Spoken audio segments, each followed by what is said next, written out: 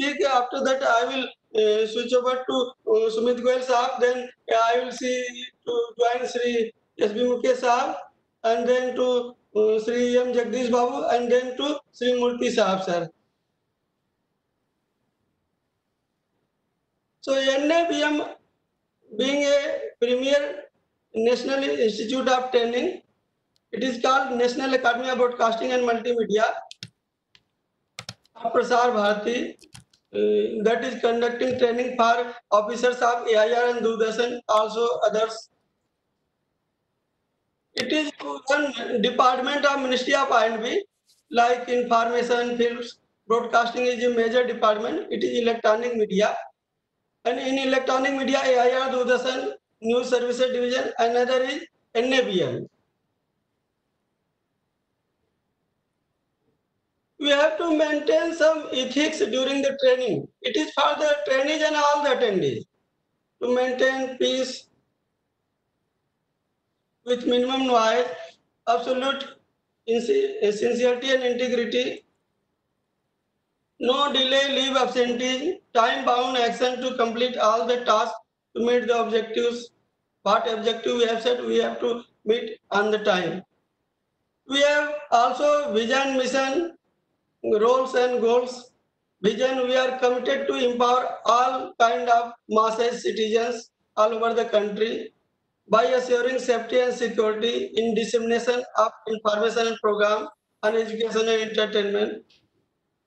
In mission, we have to assure safety and security of the system to uphold and strengthen unity and national integrity, to develop powerful electronic mass communication medium, to broadcast timely, updated, objective, comprehensive, balanced news and major events, to achieve international standards, cooperation and global harmony, to promote research and development, roles as national public service broadcaster in electronic media, goals to achieve well-informed, educated society with safety and security. And we have objectives of the training to update information and knowledge, to develop safe and secure environment for trouble-free system for development, understand and resolve problems, issues one by one and in bunch also, improve in overall performance in project operation and maintenance, deliver high quality service to public for better satisfaction, empowerment of employees, trainees and the organization to empower the public ultimately to develop a knowledge-based society. This is the schedule of 5 days. It is started today, and main speaker today will be C.H.A.S. Murthy, Professor and Associate Director, ISEA, CDEC, Hyderabad. And second day, desktop security, browser security and email security by M. Nausad, M. Jagdish Babu. Both will take this. And on 5th August, social engineer techniques, Professor by B. Professor Valli Kumari, Professor Department of CS and SC, AU College of Engineering, Visakhapatnam. And on 6th August, Social Networking and Cyber Law and IT Act by E. Naresh and L. Nirmala. On 7th, last day, Mobile and Mobile Application Security by M. Jagdish Babu and L. Nirmala. If anything is left related to this cyber security, that will be covered by the ISEA as discussed. Evaluation of the training, it is very important also, because we have to make attendance full 100%. Otherwise, we cannot achieve the training objective. Punctuality should be full 100%. Participation in question and discussion is also as required. Test assessment exercise in the last, that will be only one number. And trainee has to secure 50% mark to get the certificate by ISEA, CDEC, Hyderabad. And let us protect and develop environment, ecosystem and biosphere. Our existence is depend on their existence. So environment is very important. थोड़ी देर oxygen देने वाले doctor को हम पैसे देकर भगवान मानते हैं, जबकि जीवन भर मुफ्त में ऑक्सीजन देने वाले पेड़ की हम कदर नहीं करते. So let us promote for plantation verse. पेड़ बचाओ, जो लगे हैं उनको भी बचाना है. Wars of the future will be fought over water. Water is very precious. and it makes us healthy. So water and environment with lot of greenery and trees are very important. We need to protect and develop. So 5 minutes more I will describe. After that I will switch over to other panelists. Let us develop good habit for good health. We have to exercise, walking daily, and visit beautiful natural places. We have to focus on mental and physical health both equally. We have to practice walking, yoga, exercise daily because we can take healthy decision only when we are physically and mentally fit. So fitness is very much required. So for mental fitness, 10 important ways to improve your brain fitness. These are very exhaustive, but I am just highlighting. We should practice all these things in our daily life, like playing games, meditation, eat for your brain, tell good story, turn off your television because television is called idiot park, but some good things is also there. So we should adapt by using our filters. Exercise body to exercise brain. Read something differently or a new skill, learn new skill, make simple changes, train our brain because we have to make our memory stronger with the high speed, creativity, attention, focus and flexibility. जो व्यक्ति शक्ति न होते हुए भी मन से हार नहीं मानता है उसको दुनिया की कोई भी ताकत हरा नहीं सकती. Mental strength is more important than physical strength. We should focus accordingly.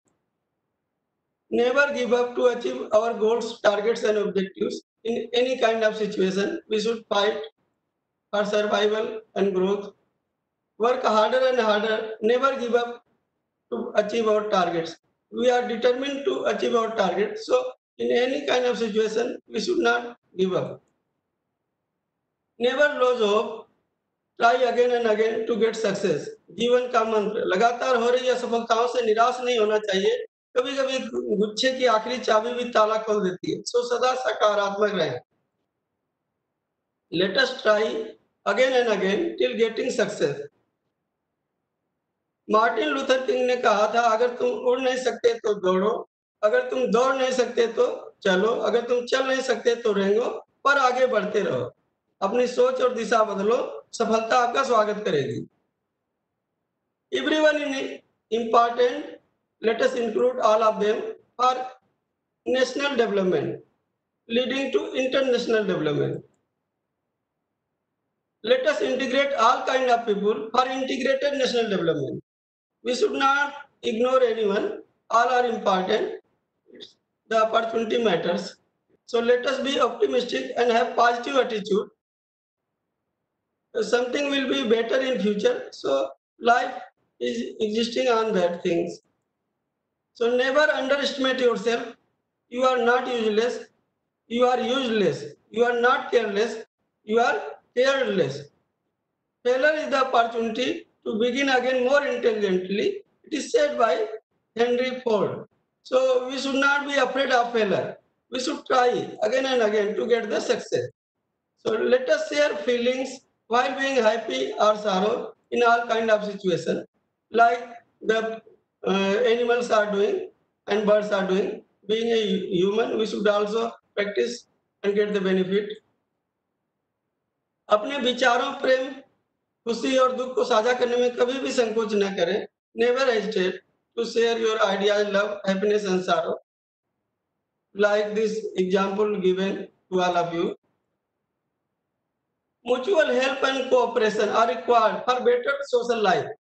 Individual cannot do much because there is a limitation of resources and time.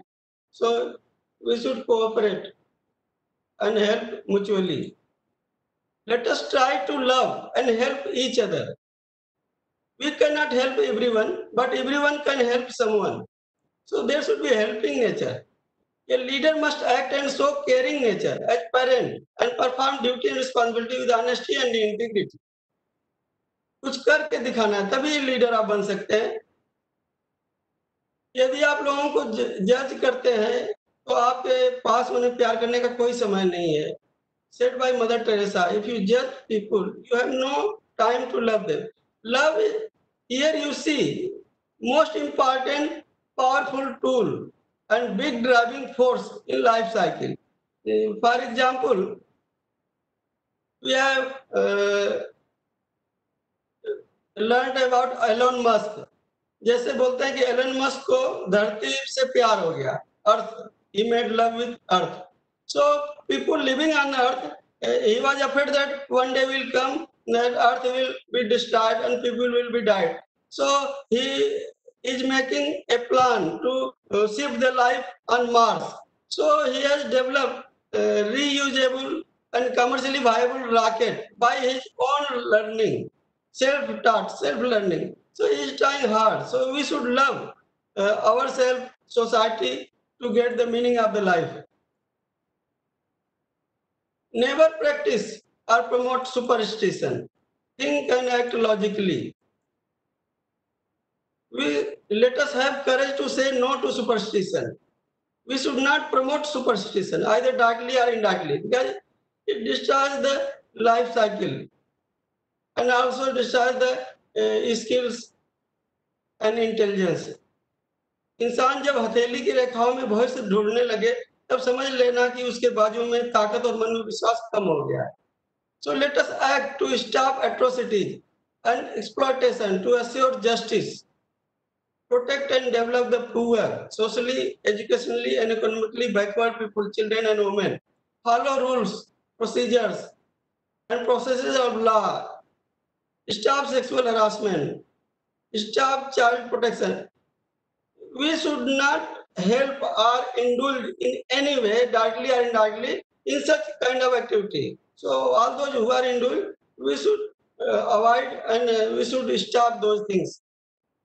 And there is a 5D mantras to achieve the success: destination, determination, dedication, devotion, discipline, internal and external, both kind. One day will come, if you practice all these 5D, there is a certain to get the success. So now let us involve ourselves so much like dissolve to enjoy the training and result will come fruitfully. So thanks for seeing and listening to me.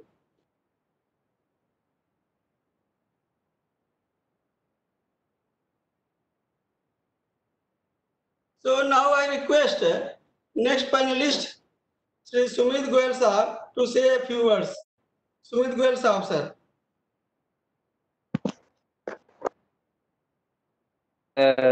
Welcome to all the participants, and thanks to CDAC for arranging the course for in collaboration with NABM and CDAC Hyderabad. So I hope that these 5 days will be fruitful. And without taking much of time, Ramji has given a very good kickstart to the training. So I hand over to Ramji back. This training a great success. Thank you. I think SB Mukesh Sahab ADG has not yet joined. So now I am going to Sir Mukesh Sahab, are you listening? Are you here? SB Mukesh Sahab? Not available, I think. Ramji, you continue, sir. Sir? Goel Sahab, are you saying something? He is busy. He is busy in a meeting. He will be joining later. Okay, sir. Okay. As be later, he is busy. Before further going on, so I thank to CHAS Murthy Sahab, Director ISEA CDEC Hyderabad, and we are very much grateful to him that he has accepted our proposal in light and spirit in the first instance itself. So now hand over this to, before going to CHAS Murthy Saab, I ask the project manager, M. Jagdish Babu, to say a few words about him. After that, Murthy Saab can start. Jagdish Babu Saab. Thank you, sir. Murthy sir, I'll just spend from 5 minutes to introduce about the project, sir. Or like you will continue. Please go ahead. All right, sir. Thank you.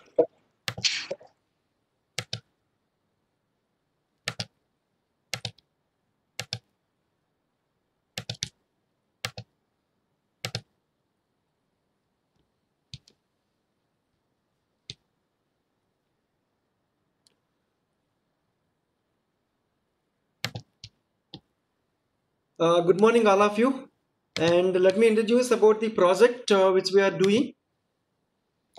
And as part of this, we were covering, and I myself, Jagdish Babu, from Information Security Education Awareness, CDEC Hyderabad, and we are going to talk about.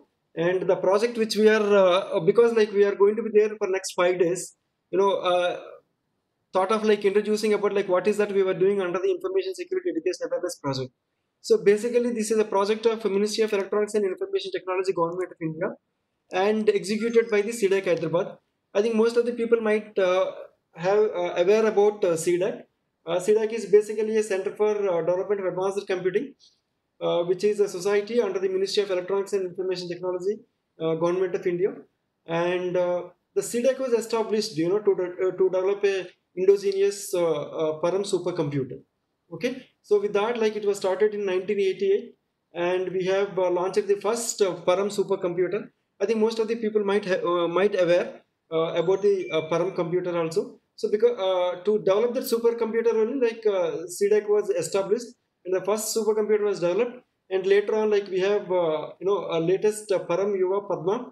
We have Param Yuva, Param Padma, Param Padma Plus, and supercomputers, and which is one of the fifth supercomputer in Asia, the one which we are having presently.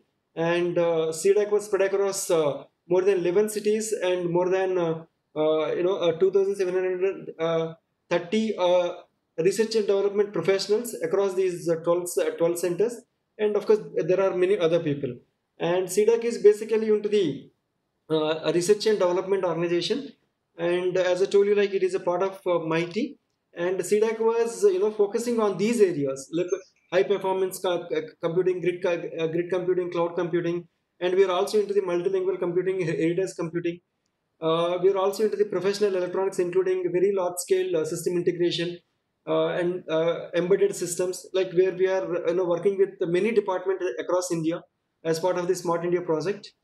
And we are also into the software technologies, including FOSS, free and open source software solutions. As part of that, we have developed the BOSS, Bharatiya Operating System Solutions, and which is launched, and many financial institutions still they are using. And we were also into the cyber security and cyber forensics. And our CDEC Hyderabad is involved completely into the cyber security, and CDEC Tirunanthapuram is completely involved into the cyber forensics. And we all work, all level centers work across these technologies. And we are also into the health informatics, and we also train the people. We are also into the education and training. Under that, we train all the people. There will be a national level examination where all qualified people, we will train them, for BTech people and MTech people.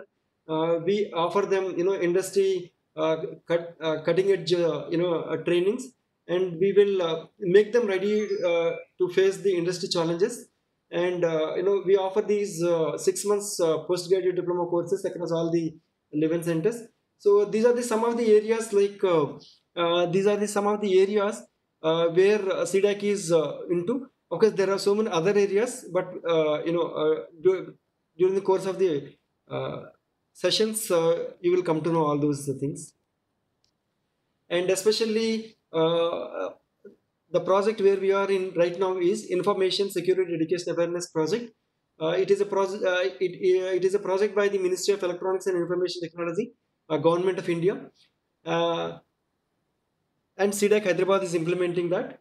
And the core objective of this Information Security Education Awareness is generation of core research manpower.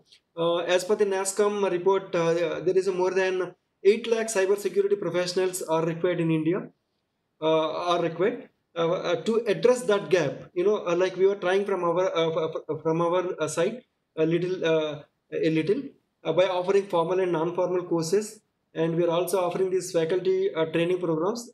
The faculty who are already into the education, into the education and teaching the students, so that we will upgrade their skills, so that they will be able to deliver their lectures in a perfect manner, so that the students also can learn and they also can become a good core research manpower as part of the information security. And we also offer these short-term and specialized courses for the professionals who are already in service, like government services. There are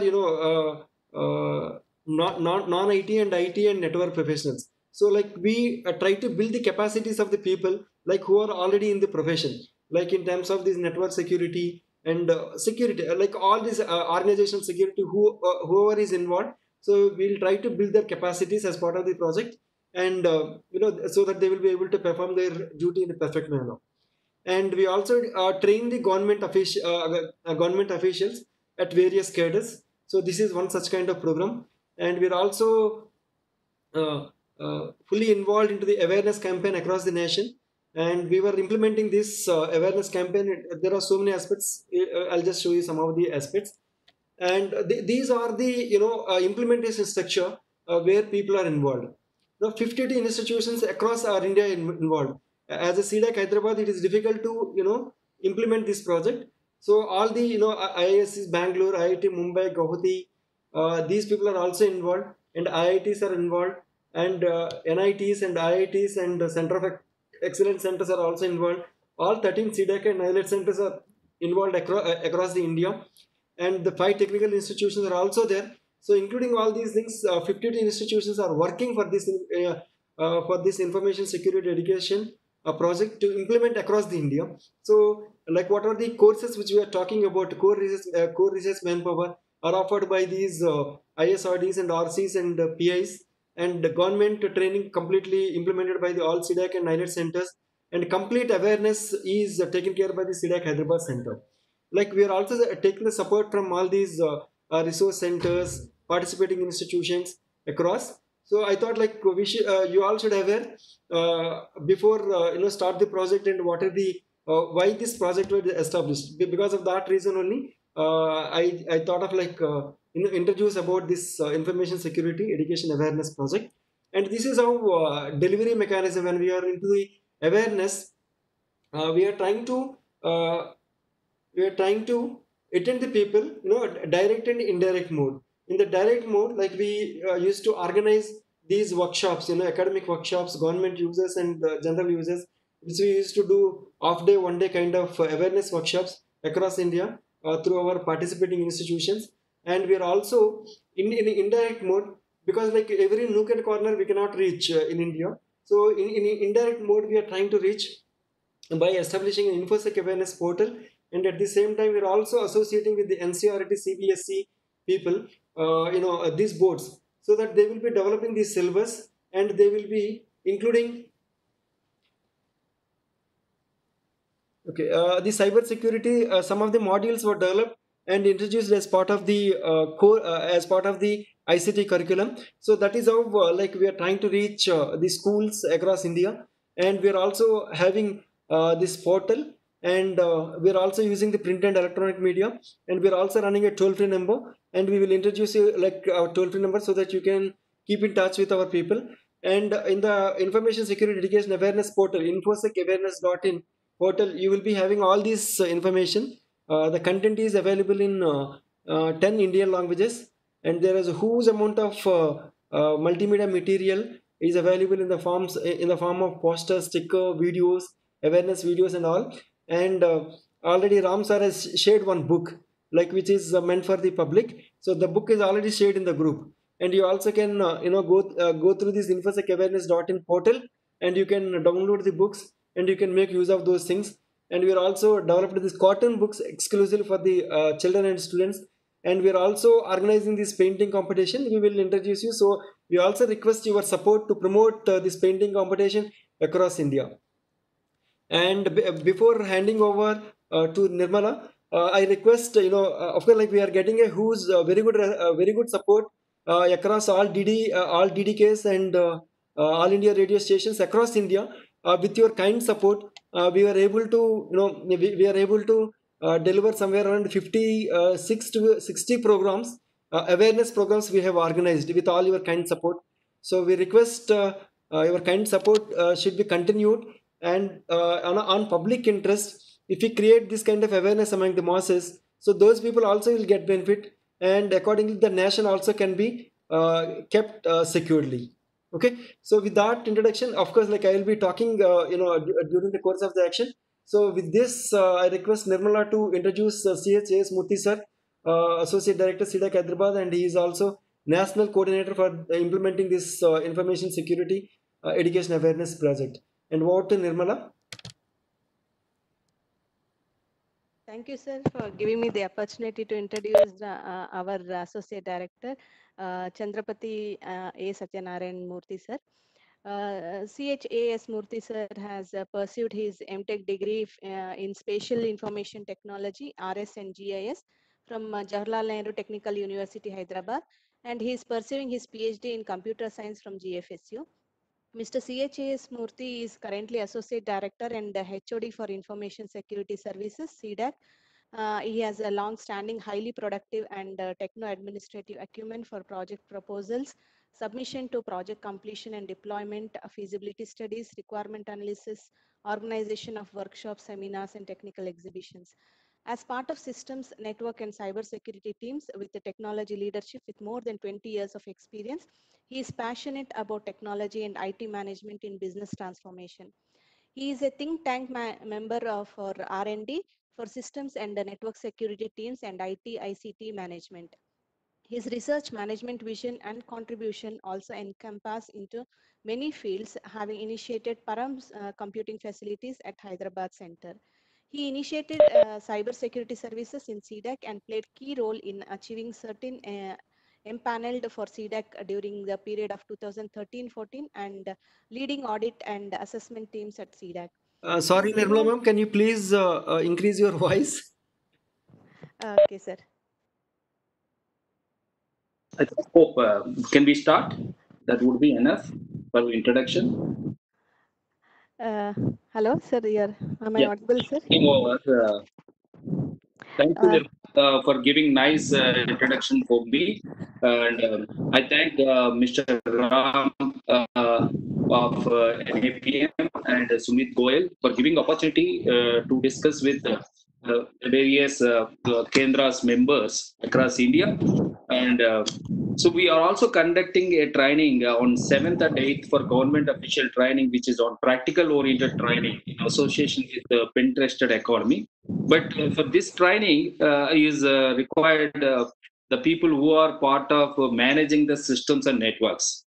I request Mr. Ram to identify 10 people across India who are working on systems and networks and communication so that we can accommodate these 10 members in that training also, because that is a 2-day practical oriented training for government officials. So that is what my request to Mr. Ram and Sumit Goel to nominate 10 members on this Friday and Saturday, this training. That and 2 days, 24 hours lab practical also is there. Based on their interest, they can attempt it. As you know very well about this training, this is we are conducting as part of Information Security Education and Research project by Ministry of Electronics and Information Technology. And also, we are very much thankful to both Prasar Bharati to support us to disseminate as much as information through DD and All India Radio Kendras. So, where even the last week also I attended one DD Telangana Saptagiri, Yadagiri, which we are continuously they are supporting us to deliver as many as video, or even though they were promoting tips and small videos which are relevant to the general public. So today, coming to my introduction lecture, we majorly talking about introduction to internet. Just I'm scared sharing my screen, and I don't know. Just a minute. So I have a number of PPTs where I may be changing from one PPT to another PPT based on the requirements, and I hope uh, is it visible, the my screen?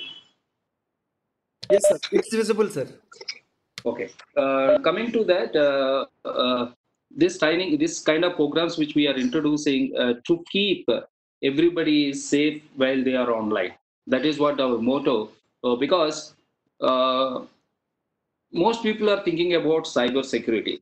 The cyber security and the information security, both are very much different. Maybe one is a superset of, like you take example, information security, the superset of cyber security. That is what why information security is important for any government official. That is what we also discussed today as part of this lecture. Otherwise, today agenda maybe like an introduction to internet. So how internet works, and the what are the characteristics of various information security, how it is related to cyber security and other things, and what are the most important things and principles in the information security, and maybe some of the cyber attacks, and what are the networks, bots. So these are the some of the topics which we'll discuss it. uh, every 10 minutes or 15 minutes, maybe you can I can check chat, so that if you have any on uh, or otherwise I may post some questions, you maybe answer, so that in a breaks we'll go through that and see that your mood of the learning, so that it would be easy for us to understand how you are receiving this thing.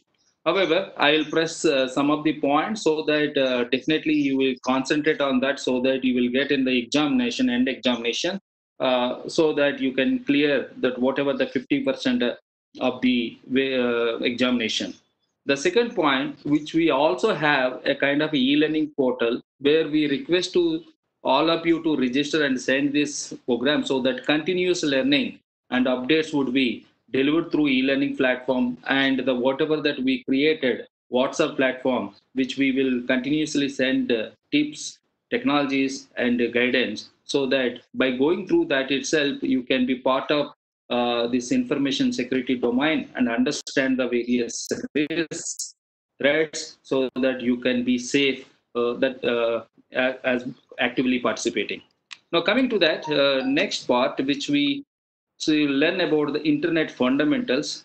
So basically, so what exactly internet fundamentals? Let's say you are using a computer. आप घर में computer use करते हैं ना? So either computer use करते हैं और mobile use करते हैं. हम otherwise laptop use कर देंगे. Where which we connect to some network. The network in the sense nothing but a computers. Connecting two or more computers together is we call a network, because we are connecting locally. हम local में connect कर रहे हैं ना, इसीलिए उनको हम बोलेंगे is a local area network. Suppose let's say आप घर में एक वाईफाई राउटर रहते हैं, ब्रॉडबैंड राउटर रहेंगे, so that you may be connecting this broadband router here, so to connect other PC or other members PC also, you can share the data while we are connecting with a particular Wi-Fi router. So am I right?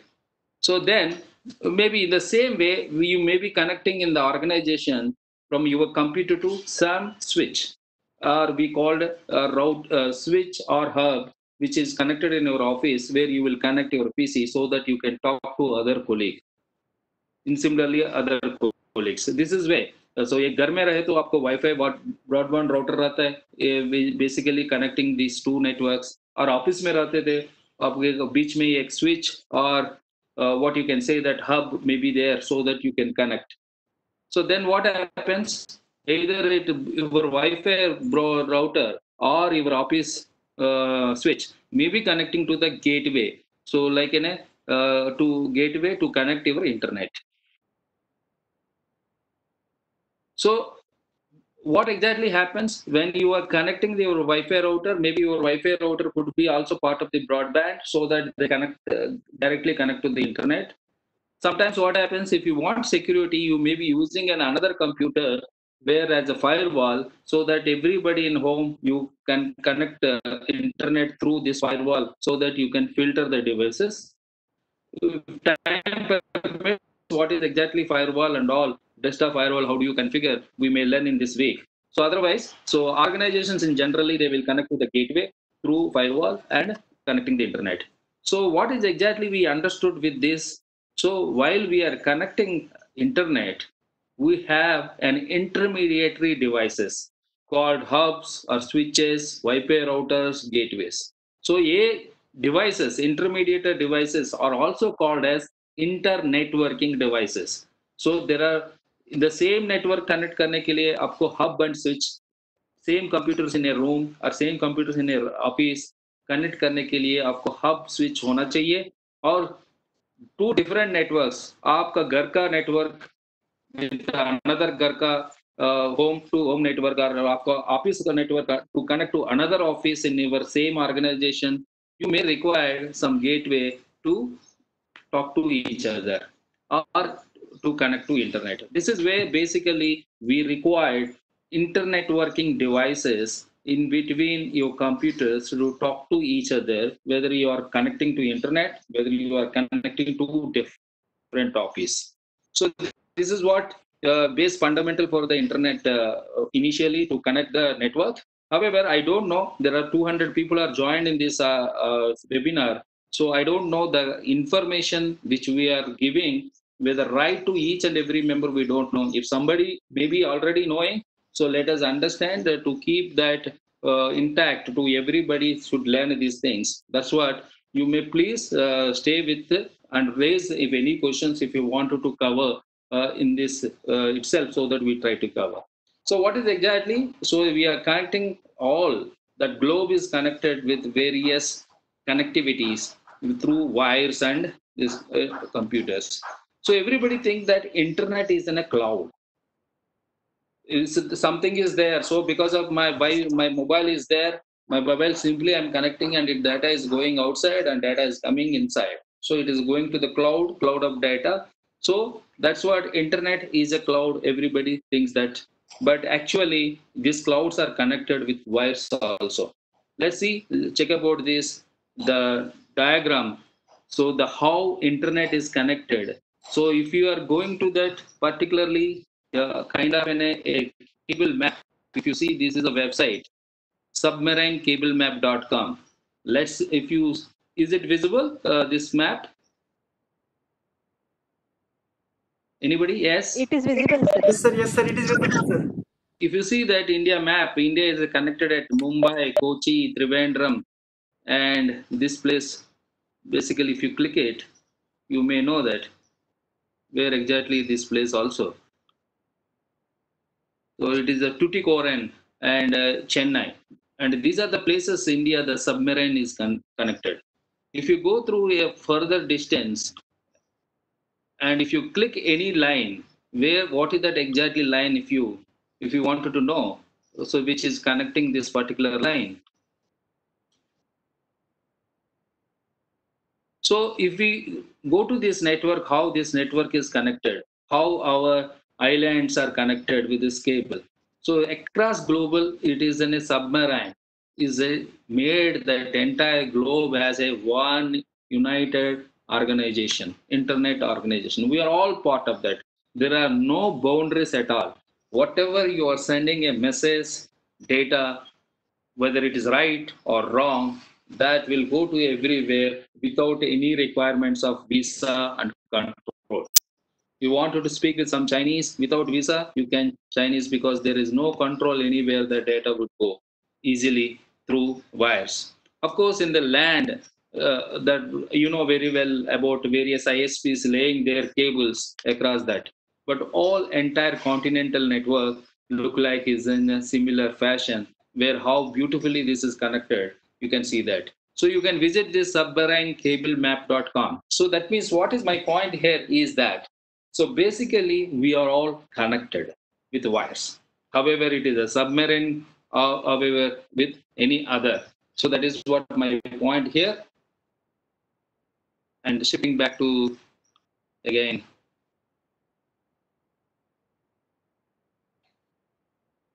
So now let understanding further core. Suppose let's say you wanted to connect a google.com, basically connect through your browser. If you are typing www.google.com, what exactly happens? Where the computer, any computer can understand google.com. That is what point we need to understand. Computers cannot understand Microsoft.com google.com, cdac.com, or prasarbharati.gov.in. These are the things they cannot understand each other. So basically, even if you are connecting to the google.com, whether it is Google is there in the India, or Google is in Singapore, Google is maybe there in the US, their servers are there. But to connect, you need a kind of a cabling system, which we have seen that how cables are connected in previous slide. So when you type www.google.com, what happens? So there is because of that, any computer cannot understand such kind of address. www.google.com is a kind of an addressing to reach that server and get the packet and see that Google pays. But here, so computers cannot understand like any kind of this kind of format of address. So that first it will go to a DNS server.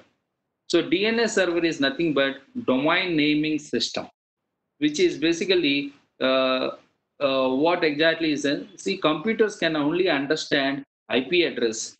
The IP address is a 32-bit address divided into 4 octets, each octet having an 8 bits. So 8 bits, that means each bit is like if you are keeping into the digital form, that bit form 1111. So if you are adding this in the mathematically, the value is maximum 256. So then 0 to 255 is what that number it can take it. So always remember that this octet is between 0 to 255 because all zeros is 0, all ones is 255. So in between only this octet would be there. So that's what you need to understand IP addressing system to send a communication to a particular server to understand. So Google is having this particular IP address. Maybe when you are allocating when you are typing your google.com itself, you also have the same IP address. Some IP address would be there. Your ISP would be providing a public IP address to you so that you can connect only to the another public IP address. So what is the main difference between public IP address and private IP address? See, basically they were divided into five networks: class A, class B, class C, class D, class E. Somebody will be discussing about these things. Otherwise, in your e-learning platform, definitely will be discussing about these things. So either one of the class that organizations host their things. So that means there are 32 bits are there. So 2 power 32 addresses are public IP addresses are required to connect each and everything. So because when you are using IP addressing 4 octets, 8 into 8, 4 octets, 4 into 8, 32 bit. So maximum you have only 2 power 32 public IP addresses. In case these are the public IP addresses you require to connect internet, even the 2 power 32 IP addresses in India, each computer if it is given, so only India is not sufficient to access the internet. So that everywhere they were reserved some of the IP addresses as a private IP addresses. Maybe you are have seen about 192.168 one dot network in your office. These are the private to your IP addresses. In similarly, A class they were reserved 10 dot network, and B class 172 class network, 172.16 class network reserved. In C class 192, where we have seen these IP addresses to connect our local computers, but connecting the outside any organization, you require the public IP address. So to when you type www.google.com, you have to go to there and reach this computer. But when your computer may not understand what is the IP address of the Google server, where it will go to DNS server, where DNS server tells about the google.com IP address is this one. You may go ahead and access. Then this would be back to him. Then it will go to the accessing that 142.250.67.46. From then the both the computers will connect. So it's like your LAN network only, basically. So connecting the two computers. But however, as we discussed it before, this LAN is having more intermediate devices because of that your Google server is at internet. So internet, when you are contacting internet, when you wanted to reach a destination server in internet, you need to travel across these intermediate devices. So it would be going that. So all these things are making into a form into a cloud. That is what we call internet cloud. So all these are things are working on these 7 layers basically. So these 7 layers are very important. Why? Because that see, whether you are sending an email or whether you are accessing in a web page or you are doing something else in internet, so all these are working on TCP/IP protocol mechanisms. The TCP/IP is designed by Unix based at that time. Xerox, Intel, all these organizations has designed the TCP/IP for Unix networking. But however, as per ISO, there are 7 OSA layers as designed and defined, so that anybody is designing and developing to connect to 2 computers or 3 computers or distant computers, LAN computers, so that people should follow whoever developing this particular 7 layers. So this is application layer. So let's take example of, so application is nothing but here you may be having an email, you may be having in a web, am I right? When you are opening in a web page, that you are able to see that web page, that browser is called as an application. Or otherwise you are sending an email. For sending an email, either you are using browser or your email client, like whatever that, or Microsoft email client or Linux email client. So these are the application. When you, let's take an example here, when you are opening an application like an email, so that is what you are able to see that. Then before sending email, what you write a mail, or you may be sending in a secret information by encrypting, or maybe you are doing encoding which is compatible to with the other networks, or maybe you are adding a graphical representation, so that how you are presenting, that presentation layer will take care of. Then once you are written entire mail and you are planning to send, that means what exactly you do, that you will click send. So then when you click sending, that particular email client looks about the server and try to connect a session to the server, so that client server communication would be established. Okay. So this client server, that local server client established, then it will go to that transport layer where it looks about that. Because when you are sending an email, maybe that your email server is Gmail and you are sending to the Hotmail. So the mail from the google.com to and hotmail.com, you need to have some kind of a travel between among the intermediate devices which we discussed, and so that it establishes a kind of a transport end-to-end connectivity, so that it is a right way to connecting the Hotmail server. And maybe you have seen in the cloud there are different ways to travel, because the routers are connected in such a way that, so there are so many paths can be created, and you need to select a best path. Best path is nothing but not in a shortest path. Best path is that how much fast and low cost you can deliver the packet. That is where you need to push these packets. So that's what best path would be done at the network layer. And different medias you may be sending through Wi-Fi, and there is wild LAN. So but you encoding and required, so that transferring one media to another media, this data link layer will take care of. Of course, physical layer connectivity wires are required to transfer your data, that will take care of the physical data transfer. So that is where your email will be delivering from one point to another point. So not only email, you let take in a WhatsApp, you let take in a Telegram, or any application which you are using in internet, they should follow this particular layers. All these application, presentation, session, transport, network, data link, physical layers.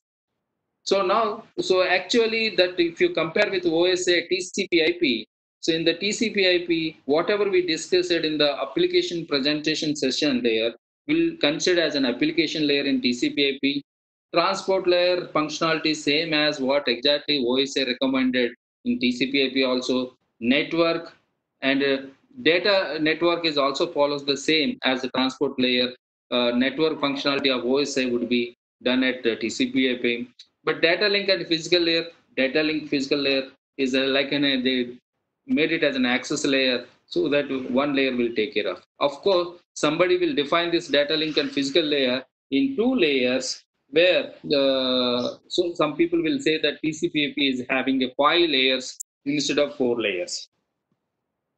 So now, as we discussed it before, when you are connecting in the office your computer to some layer one devices, repeaters or hubs. So same bridges and switches are there where which we generally compare with the data link layers. That's what layer two devices. Layer three devices are routers. Routers are required between connecting between two different networks. Sorry, where bridges or switches are required, which is connecting them in the same network, your office network. Repeaters is only that repeating the data packets from one to another side, where which is very dangerous for the cyber security perspective. So where which we will discuss why repeaters are uh, because the repeater is only repeating your data, because as we discussed, the addressing system can happen at layer 2 and layer 3, and layer 1 there is no addressing system, so that it sends each and everybody. Suppose let's say if I am sending a packet to a particular person in an organization, because there is no, it is connected in the LAN network and using by repeater, it doesn't address uh, the actual target address. It won't understand, so that it delivers the packet to each and everybody of all 100 members in the network, so that if somebody is receiving my message in clear, he can see my passwords, he can see my data, whatever I send to some target person. So this is one of the protocols which we generally, the application like HTTP, FTP, Telnet, all these are in the application layer. TCP, UDP, ICMP are required transport layer, where network or supported network layers are IP, ARP, IPX. So maybe it's a few more technical, which I'm not discussing each and everything. But understanding purpose, you required these 4 5 layers are as discussed in TCP/IP, so that when somebody is sending a data, each data is covered. The data when it is pushing to the transport layer header will be added. Then when it is pushing to the network layer, so it's basically what happens, it is the IP header would be a network layer header would be added. When it is pushing to the second layer header would be added. So the data, generally one member is sending the data, TCP header data, IP header data, then Ethernet header data, then it travels in the first layer. Then when after receiving side, so when it receives at the Ethernet layer, so Ethernet header would be removed, then IP header removed, then data removed, so that user can see the picture. So two people when talk to each other, their data would be encoded and added with the headers and travels to lower layer, which is physical address. When receiving side, the data will come from the physical layer to above application layer. Sending side, application layer to physical layer. Receiving side, physical layer to application layer. So user only can see, can do anything at application layer only. While sending, he will start with sending the data, whether it is email, WhatsApp, but every layer adds his header and pushing towards the network. So while receiving station received, every header will be removed in each layer. Then finally it will deliver to application layer to see the data. So this is what generally, maybe you have to remember that one question may come in. So when data is there, so basically your application data, your email would be added with the application header and called as a data. Then application header and data at the transport layer is called as a data, and transport header would be added. So this entire packet would be called segment. So the data which is called in application layer, called as in transport layer as a segment. The same data, transport header layer plus data, which is called segment, would be pushed to the network layer, which is called as the data. Once it is added internet header, that is called packet. So that a data called in application layer as a data or message. The same data when it is in transport layer is called as a segment, and the same data when it is moved to the network layer, it is called packet. And of course, when it is traveling in wired and Wi-Fi or wireless, it is called frame. That is, if it is Ethernet network, Ethernet frame, Wi-Fi network is a wireless frame, which we called 802.11 frame. So this is what. So any data in terms of various positions or various layers, data could be called in a different ways. So the data at application layer is the data or message, data at a transport layer is a segment, data at a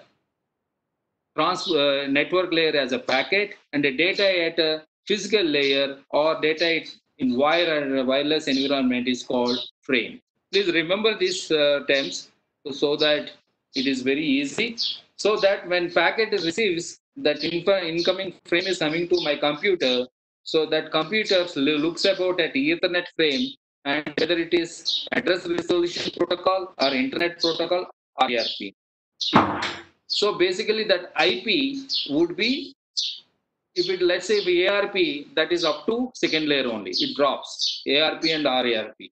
So ARP is address resolution protocol. When you type ping command, let's say ping command, and ping to know about whether remote system is available or not. For that, ARP will look at. So as discussed, DNS is looking about the IP address and the name. The ARP looking about the IP address and MAC address. So what is the MAC address? MAC address is a unique address of a computer system. Most of the softwares to identify your system, they will use MAC because MAC is unified to your system. The MAC address is a 48-bit, where 24-bit the company who developed that particular Ethernet card, and the remaining 24-bit is the unique number, so that any computer is uniquely identified with the MAC, and ARP is that resolves the IP address to MAC address of that computer. So if it is case of any application like HTTP use it, that IP will be going to that TCP and application. Suppose let's say now streaming is happening, the packets you receiving at my video streaming is the UDP packet. So Ethernet driver, IP, UDP, and your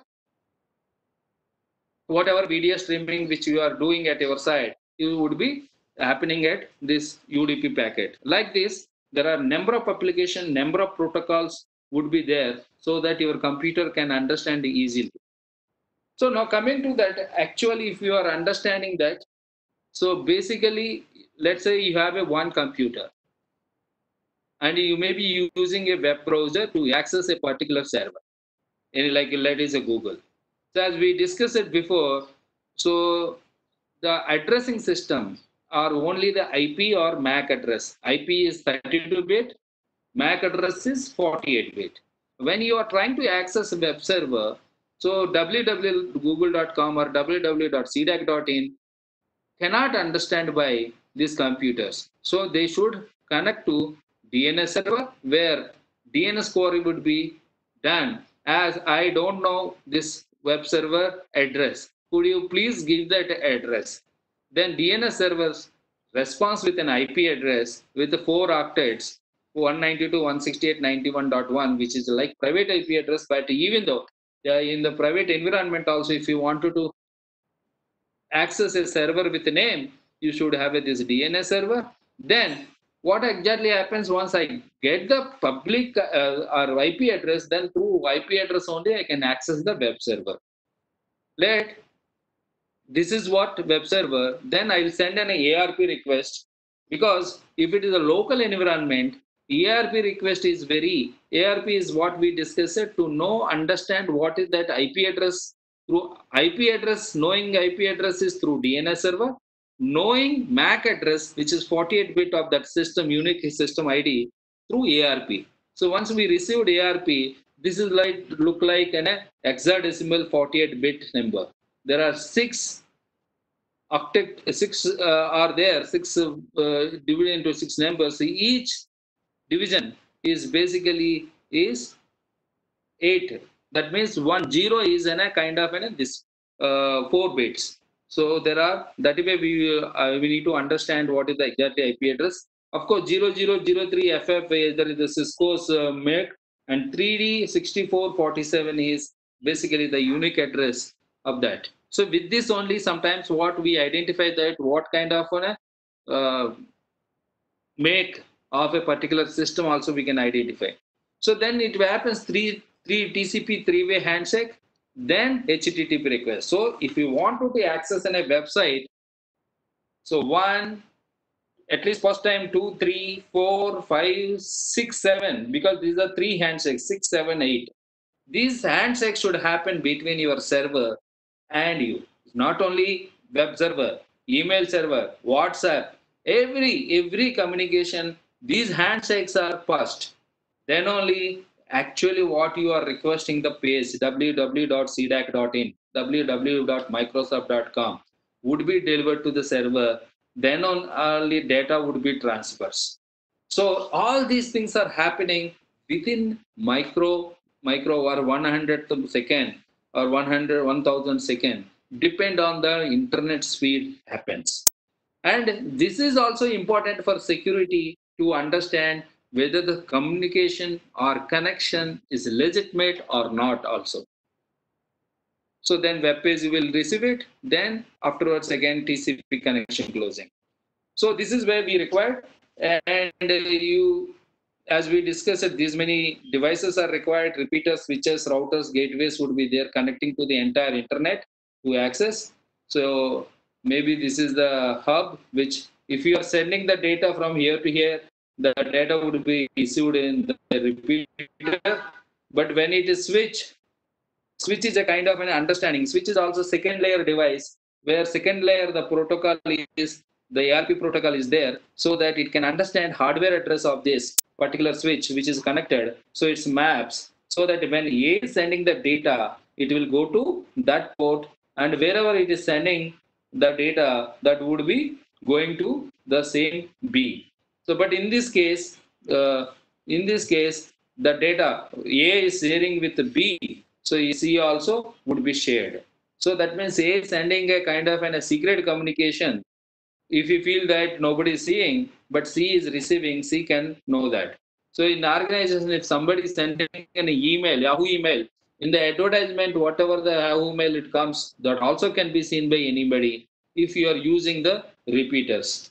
But in the switch, you cannot it cannot go to the each and every computer, so that it will reach to only whatever the indented A to B, that only happens, so that some security is added in the second layer because of the MAC address filtering. And when it is coming to these are the switches here, and connecting to the routers, that is third layer. Routers are the basically when you connect from your local network to different network, it could be internet, it could be something else, some other company's network, or even the internet also. So where that you will use basically routers, where route your packets to one network to another network. Then you need to use some gateways, like you have to keep the firewalls, and you have to filter the applications, so that maybe you are dividing your networks. Let's say you are hosting some servers only for particular public, and your LAN is there here, and somebody is coming through you access your network. They should not connect to your intranet machines, any user machine, because you are giving a chance to go to your website and go back. So, sir, that way we need to divide the networks into three different networks where you can control with some devices and gateways. Generally, we called it as. So, this is what typical network architecture. See, let's say like if you have your finance department, which is segregated within a switch, so that the all finance people can talk to each other, but anybody from other side, they should connect through this firewall. If they have access, let's say your project manager of a particular team, production team, where they wanted to connect your machine and for there, so that for him only you can give the control with this firewall and access your network. Similarly, when anybody of your finance department want to talk to your production department, still you can configure a role that he is only can access. Further, as I discussed before previous slide, this is what gateway firewall to control a user from outside user to come to your organization, and he wanted to access your web server, let him access your web server and go back, not to this side, not to your production environment, not to your finance environment. So that is where gateway devices works. And your boundary router is connected to an internet router so that entire internet data, internet people can talk to your organization.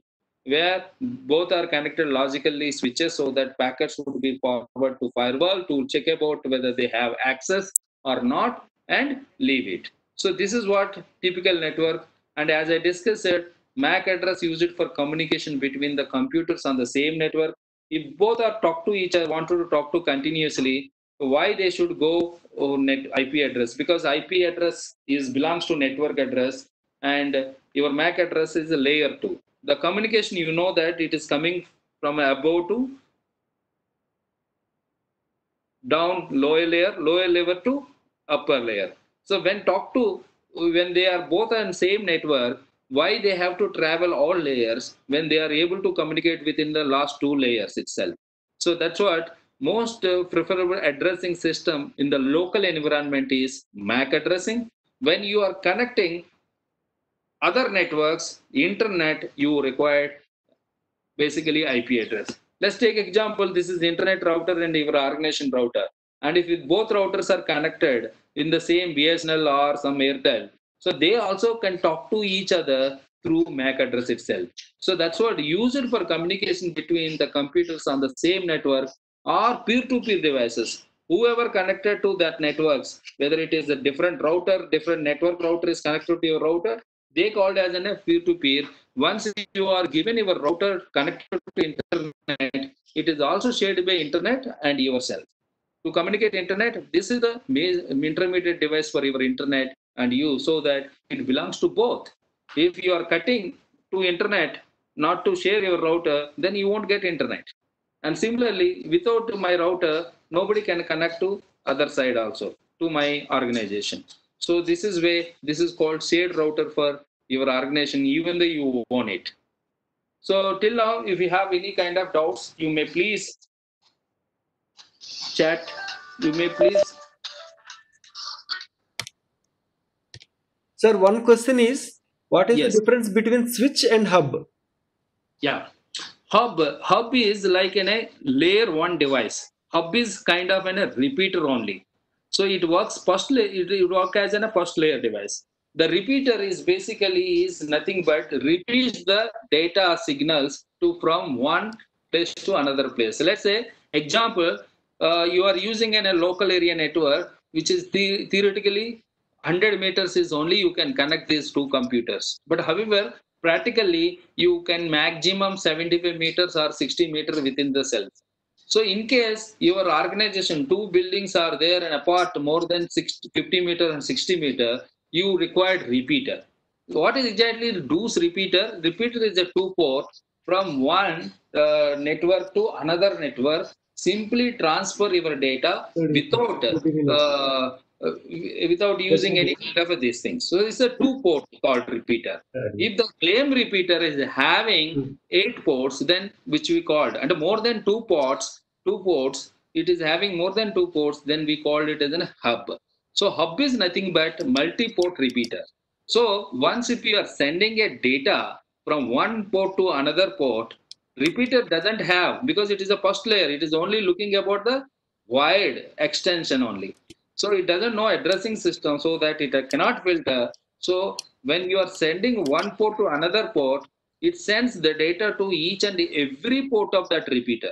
So whoever connected the third party, so that repeater also can receive the message what you have sent, and they can see the content if the content is not encrypted. But when it is coming to the switch is a kind of what you called as a bridge, by having with an addressing, that is MAC addressing system. Each port can be allocated one MAC address. So once if 8 port bridge, which is nothing but called as a switch. So what exactly? In 8-port switch, you have 8 different computers and you can identify easily MAC address, though who are those 8 computers. So if computer 1 is having with MAC 1 address and sending to the MAC 8 address, so it is clearly that bridge can forward to directly MAC 8 rather than sending to each and every whoever connected to the switch. So that is what the difference between a repeater, hub and switch. So, Okay. yeah, one more question, sir. Yes, please. Which device responses ARP request? Which device? Responses ARP request. See, basically when you are connecting two computers in a local area network, they talk to each other without your intervention also. So when I'm connecting the computer, then I'll try to that, this is my IP address, who are having other IP address. Or this is my MAC address, who is others connected to this network having MAC address. That is one way.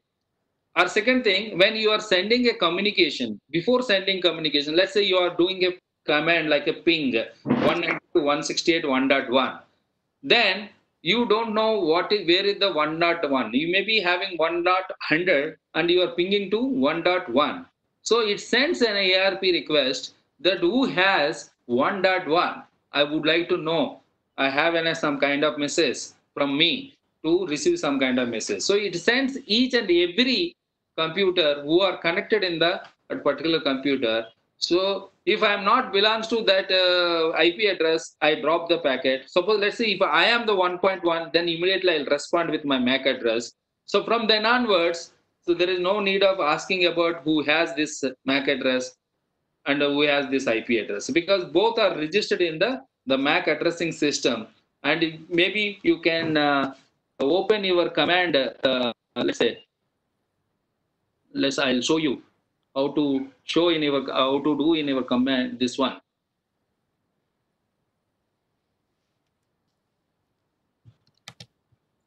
So I'm opening a terminal. The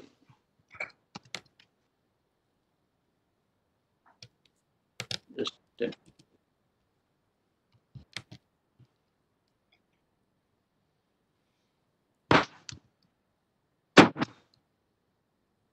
so I'm first of all, if I would like to know about my IP address, what exactly we'll give it? Alert from Microsoft Clip Gallery. Clip Gallery can only be launched from Office. Click OK to quit. So ping google.com. So this, what is the response is coming back? See that when I ping google.com, when it is going that, it will identify this IP address 142.162.250.60.46. Okay, so this pinging is continuously. What exactly it tells about that? Anybody can identify that what is the kind of system the Google is hosted by seeing this particular command and output. And if you see that there are 64 bytes from 142.250.67.46, ICMP is using Internet Control Message Protocol, and the TTL is 118. So this shows that the time to leave the packet, how much time I can see this packet can continue. And the TTL also shows about that what kind of remote operating system also. So basically, if your system is 64 or 128, based on that, you can identify some operating system. It is not 100% is correct, but however, it gives the initial information. So like 128 based, this is like in a Windows machine. 118 is kind of they are using in a Linux flavor. 64 is a router. 256 is a router. So that way we can, any attacker and anybody can identify. This is one thing.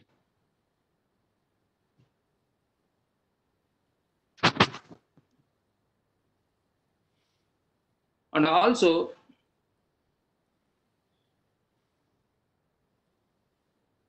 so what is your IP address? How do you know about your IP address? So basically, this is a MAC machine, so that you can use IP config machine, so that you will understand when you type IP config. you will know all the, this is what your IP address. So this is what configure ifconfig command. Then you are getting a lot of that. How your system is bridge. So this system is also working as a bridge to connect two different networks. Or otherwise, this is what you have IP address. If you see that 192.168.1.104, which is your local IP address, uh, because this computer is connected to my home LAN, so that it is allocated 1 dot network 104, and my broadcast is 1.255. My gateway would be 1.1. So like this is the local machine. But however, if you wanted to know about what is exactly the public IP address is connected, you can type in the browser, know your IP address. So like IP address.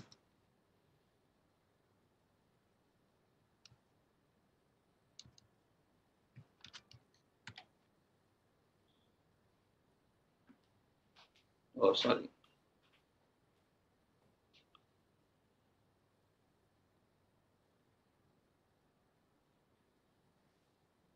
Or simply to understand, locate IP address. What is my IP address.com? IP tools. So this is what IP address may be. Or you type some anything www.google.com, get IP details also you can get it. But what is your IP? You will know through this. Oh, sorry. I clicked some. So a lot of programs are running. My system is getting slow.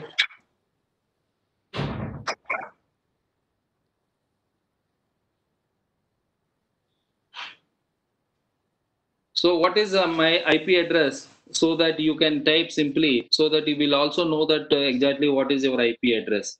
And just I open. So just DNS, just type DNS is nothing but domain. What is the DNS? How DNS works? You can learn very easily. So suppose let's say DNS server of Google. So this is, some people are using the Google public DNS as a, people will generally test with Google public DNS 8.8.88. So even though you can check it 8.8.44 also. So it's a kind of a DNS is nothing but a record system where it lists all internet public IP addresses and the corresponding the names. So that is where they look into that. This one. Now just moving to the information security fundamentals. So now you understand what is the LAN, what is the internet, how they connected internet, and how DNS works, how ARP works, how they both are different. Because there are two addressing system in internet. Only these two addressing systems only work, talk to each other of any computer or to connect to internet. Either they use IP address, or majorly when they are connecting peer networks, even the initially they are connecting through IP, but ultimately they will talk to EAS. Once they are registered in the ARP table, they will talk to with the MAC address when they are peer-to-peer devices in a network. So when, let's say, suppose example as we discussed before, you are trying to access a web page, and web page you got back. That is what we called normal flow. So you requested a web page, and web page delivered to your computer. This is generally normal flow. We called it is, suppose you requested one more page, web page where it is a hanging mode. It is nothing is visible, nothing is coming. Let's say you type generally in your organization, if your organization blocks your website, that particular website www.sex.com for example, there is no such kind of website. But if you type that, and if that website is not available, the page may not go, page not found will come. But instead of that page, somebody, that page is dropping, it is not coming. Instead of that page, some new page coming, your organization page is coming. So that means what? When you requested to a particular page, instead of that page, some your organization page is coming, or something else is coming, or that page is not found, or page is nothing. Somebody, this could be a reason, maybe a interruption. Somebody is interrupting your request, or dropping the packets, or instead of that they are replying with some other page. That is what happening. What is exactly it is happening here? Whatever you are planning to visit that website, because of this interruption you are not able to visit. Now third part, modification. What is the modification? Sorry. When you are to access a particular website, and they were taking your website and modifying the data and delivering to the end user. Let's say, example, you have sent in a message hi, but when they deliver to the end user as a hello, that means in between somebody modified your data from hi to hello. Maybe in Chinese, in the some people, maybe when they wanted to access something, they drops and they forcibly take it to the website, or they probably deliver it to the website. So because of this Chinese firewall, so somebody is modified the data in between. Okay, so that is where this is called modification. And second, here, like telephone tapping, nobody stops your or no interrupts your communication, or nobody modify your communication to deliver.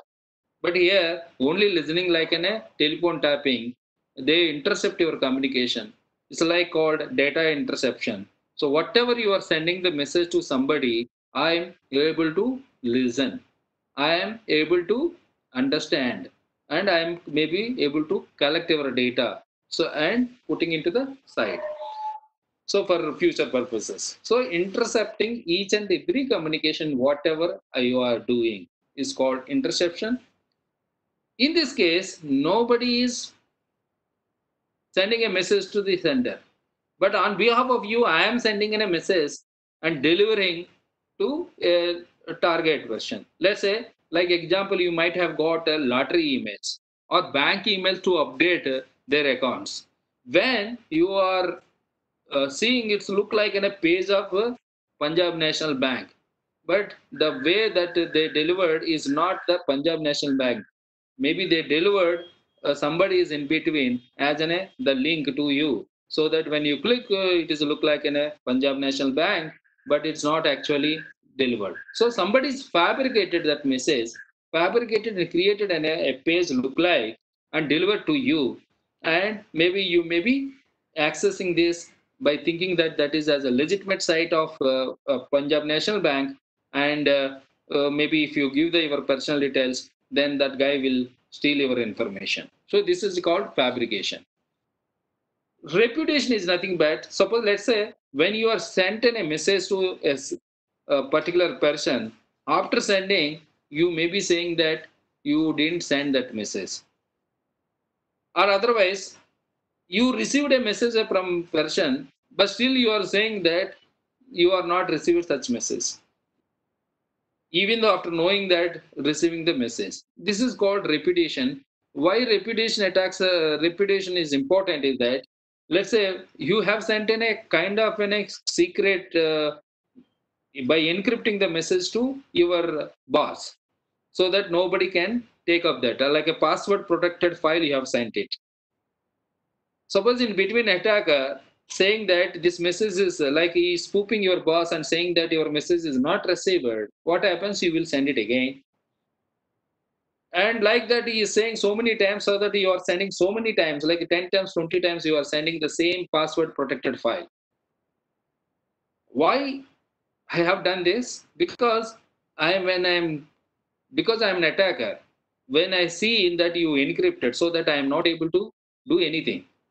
But now you are sending the same file, same time, number of times, or same file, number of times, so that how this one encryption on one file, when you encrypted 10 times, how the pattern is changing. To understand pattern by receiving this 10 times, the attacker may do this particular kind of an attacks. So once it is a normal flow, there is no problem. If somebody is interrupting the data not to deliver, आपको आप access करने के लिए website access करने के लिए किया था, लेकिन somebody is interrupting your request and not delivered is called the problem of availability. That means you wanted to access your thing, but It's 12 you are hours. not allowed to access that particular web page. So availability is not there. So we called it as a problem of availability.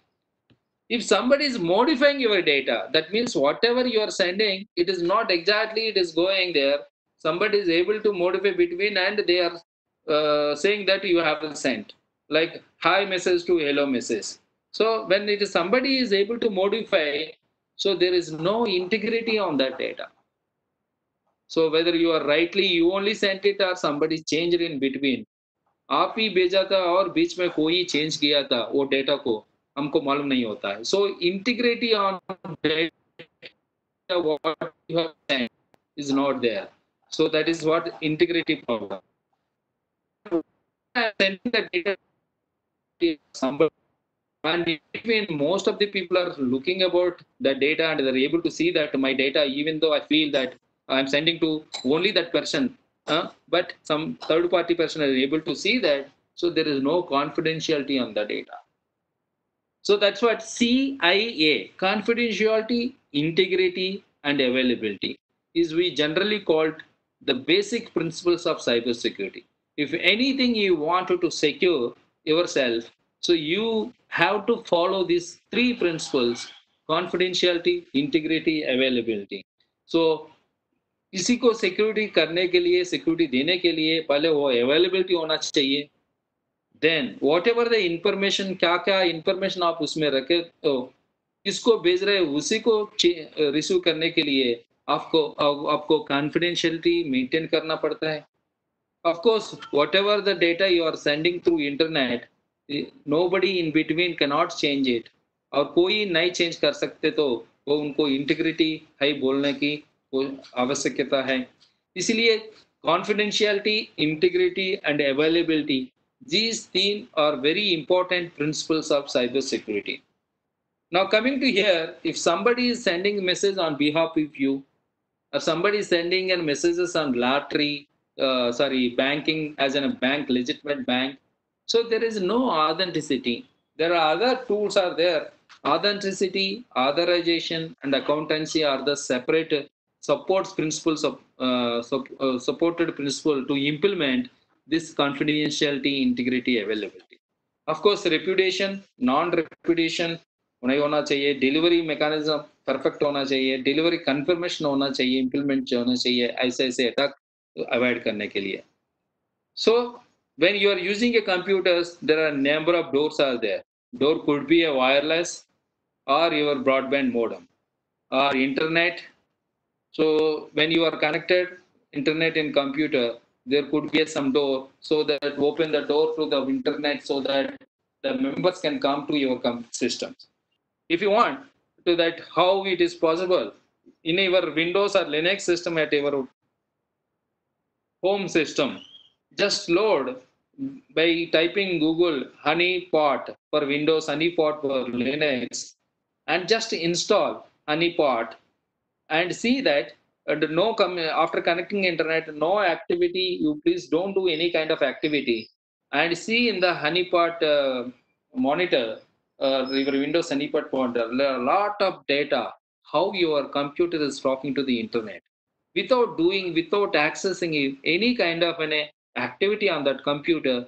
You can see how your computer is talking to others or other computers in the internet, how they are talking to finding, scanning, and everything to they are doing with your computer.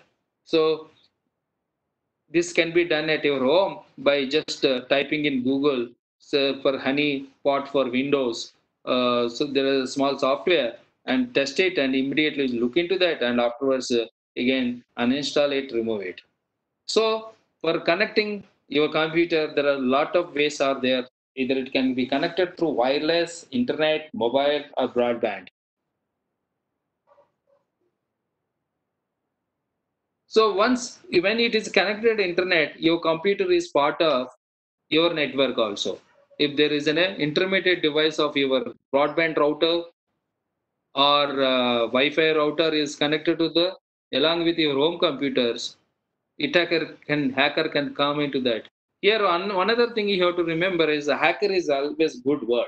Hacker is, but the media made that hacker word in such a way that it is in a bad word. Hacker is an enthusiast in the finding of various problems and solve the problems for the organization itself.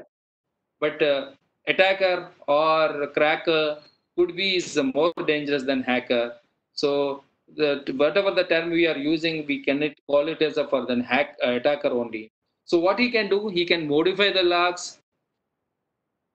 So first of any attacker when comes to your computer, he will try to modify your logs because in you maybe we may be complaining about your attack to the police. Police may come and track and see the log so that his identification may be recognized.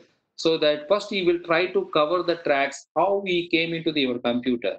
Or he changes left and right. He adds some records or he deletes some records so that there is no proper proof or evidence is available in case if you are going to the court to sue him.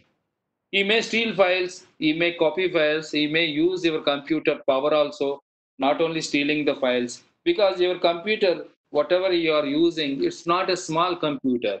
While I am using first computer in the 99s or early 2000s, my computer RAM is 64 MB, not 64 GB. My hard disk itself is 4 GB. That is what my computer, by being in a supercomputer in people in CDAC, that is what the machine which I used first time when I entered into CDAC. 64 MB RAM. But what is the RAM you have now? So use 32 GB, 64 GB RAM which you are using. Your browser, your movie access may be required 2 GB, 3 GB. The remaining of GB is very resource for an attacker. So in the 10 years back and 15 years back and early 2000s, if some virus is coming to my computer, I am able to easily identify because my computer is not able to respond, hang it between. Such kind of things would generally happen. But when now, there is no such activity because at that time attackers are played with the users. Now there is no need of play. They require resources. Your computer could become as a resource to the hacker where he calmly can come to your computer, use your memory, use your space to attack third party, to attack a banking system, to attack a defense system is possible. So you also feel like that if attacker comes to my system, what he will take it? So maybe your personal information, maybe whatever you are saved, small amount of after your hard work for your family. So that is what you may lose. That is what you are thinking. But it's not like that. The computer can be utilized as a resource to attack somebody so that when they track it, the initial computers would come as well. So this is what called he installs bot. Bot is nothing but a robot, a small program that things will do on behalf of hackers and things will do as part of the commands which is given by hacker. So he is the bot for that hacker and maybe using your resources. He also can be modify your files. Nowadays, most attacks are happening. He is encrypted the entire your file so that you cannot access. If you wanted to give it to back, or you need to pay some ransom. So ransomwares are also increasing as much as or so as I discussed is backdoors is nothing but a bots and if the bots he may be using attack other system. Attacks are there are three types active. Active means directly while I'm doing that on that time itself. You can easily understand somebody is changing your logs and live. But passive based attacks, social engineering. I'll try to find your name. I'll try to find your email ID. I'll try to find your passwords in stealthy mode. That is called passive phishing, snipping, wishing. such kind of attacks, which maybe we discussing entire this week, are called as a passive. Physical is like a tailgating, war driving, quid pro quo companies, rogue access point, baiting. Baiting is one example where I intentionally left after revisiting your organization, intentionally left a USB. So somebody will take this USB on table, whatever, when I visited to you, and they can come to your you maybe plug into that who's this USB. Once you plug it into, my malware will come, my bot will install into your site, so that I can monitor your activities. So the attacks in generally divide into three parts: passive, physical, and active. So there are so many attacks are there. Attacks via communication protocols, at ARP spoofing, IP address spoofing, spoofing attacks, redirect attacks, ping of death attacks, flood attacks, fragmentation attacks. These are all based on the protocols and applications. Attacks on authentication and based on the application attacks like weak user password, password nippers, Trojan horse programs, etc. to butter overflow exploits. These are the technical. So you can see one of the example here. So this is what July 19th in the early morning. It is even though 20 years back. So the worm is ex- initially visible like in these countries in this set. After 19 hours, if you see that the worm expanded in such a way that the almost wherever the computer, that particular computer Windows are using, every Windows computer is affected within 19 hours. Even though it takes from India to US, direct flight takes almost 15 to 16 hours. So in the same time, that because it is very well connected, your submarine cable in one computer comes and the automatically goes and self-replicating program. So what is the major difference between a virus and worm? So both virus and worm are called as a malware. Malware nothing but um, malicious software. So that first three letters of malicious MAL and software last four letters together became as a malware. So, but why malware types could be virus, worm, etc. So virus is a kind of a program which comes to your system through some payload. That means whether it can come to through your email, or it is a kind of an attachment, or what you can say that some form it will come to your system. When you double click and open it, then only the virus will come to your system. Even though it reaches to your computer, if you are not clicking that virus file, it never comes to your computer. So that's what, if anybody is sending in a file unknown members, but sometimes what happens, your email look like your colleague's email. If you are looking without looking header, if you double click that your colleague only sent that related message to you, that also dangerous. That could have some email. So that you have to check that how to check legitimate email or not. Maybe somebody discussed it in this one, and you can have that how to check that. So once if it is there, if it is an unknown member, you simply delete entire email if it is non-related. So otherwise, if you feel that this is a non-legitimate, better you call the respective colleague and understand whether he sent any kind of mail or not. So this is what you generally check it and see that. So virus is always comes to you when you double click and open it and all. But worm is not like that. What we discussed in this picture is a just look into once it comes to your computer, it automatically looks like a similar kind of computer, similar kind of problem where automatically goes because it's already reached. It is only to have a mechanism to reach another computer. Payload is required to another computer to travel. So it's a self-replicating program where it goes automatically. Nobody's help is required. It's like in any kind of in a worm. Why that? If I have a flu, of course, in the physical classroom, if I have a flu, who will get? Everybody says that in my past lectures that whoever sitting in front of me.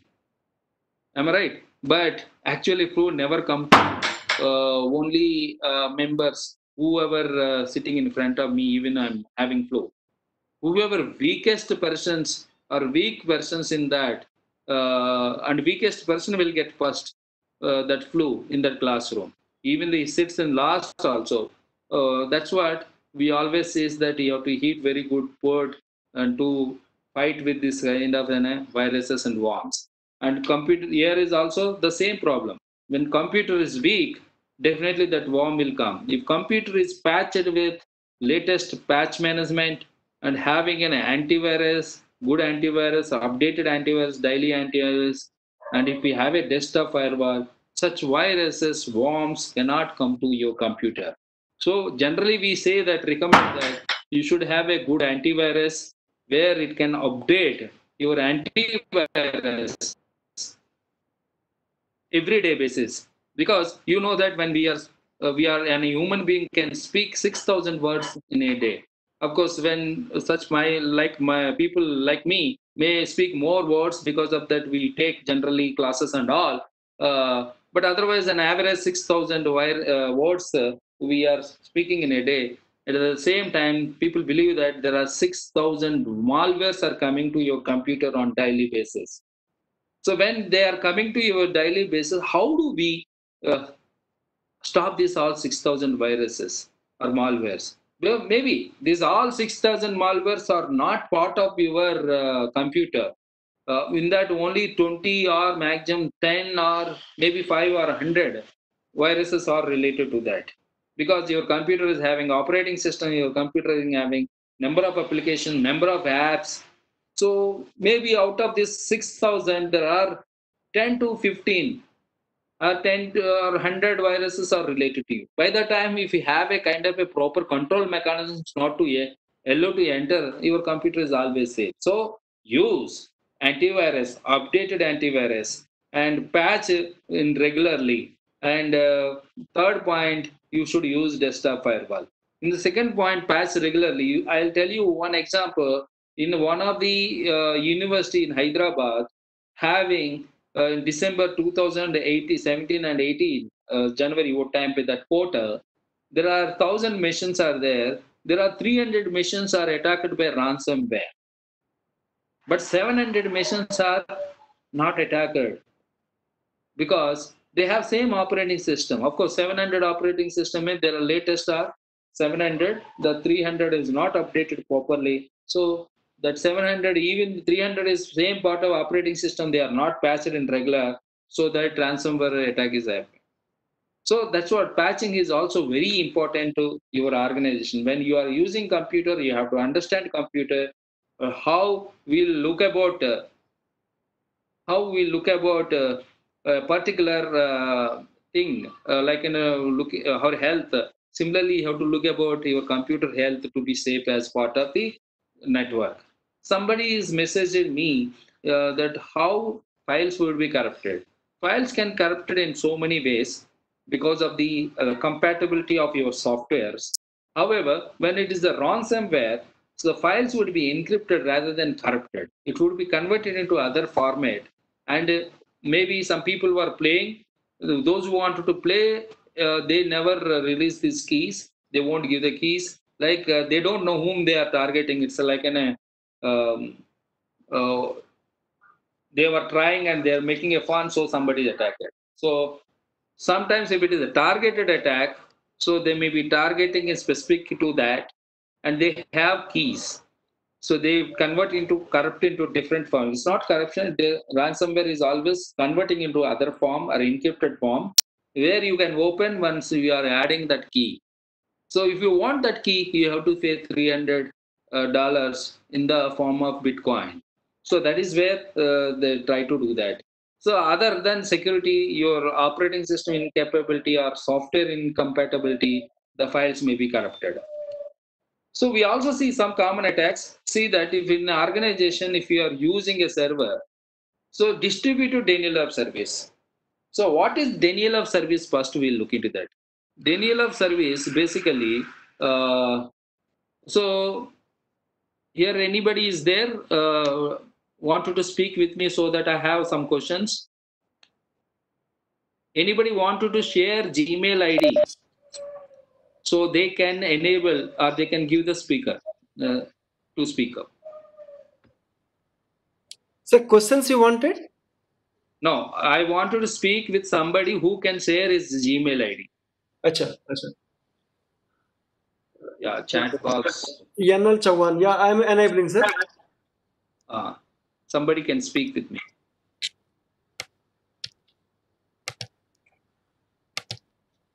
One minute, sir.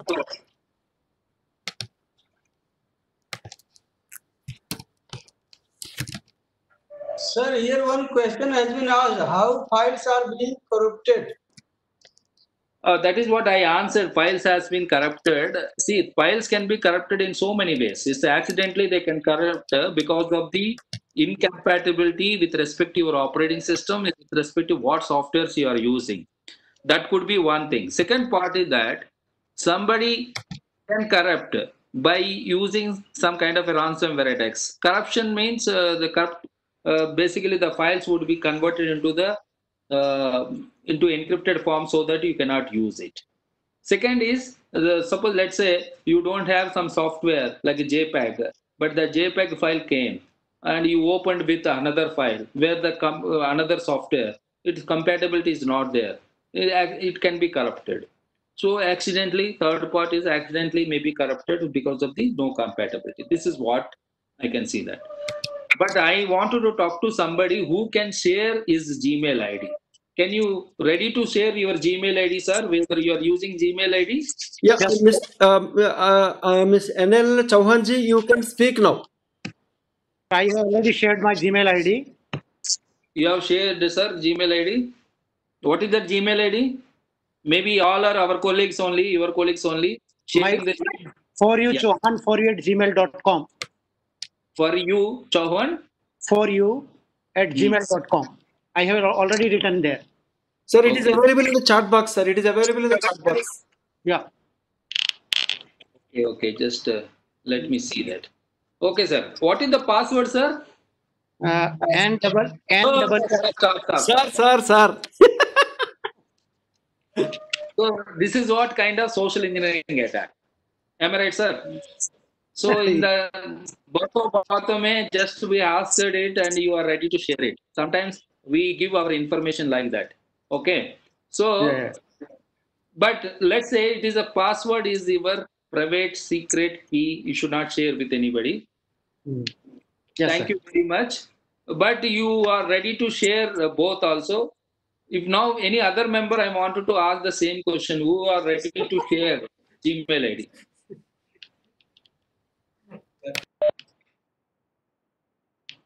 Anybody is ready?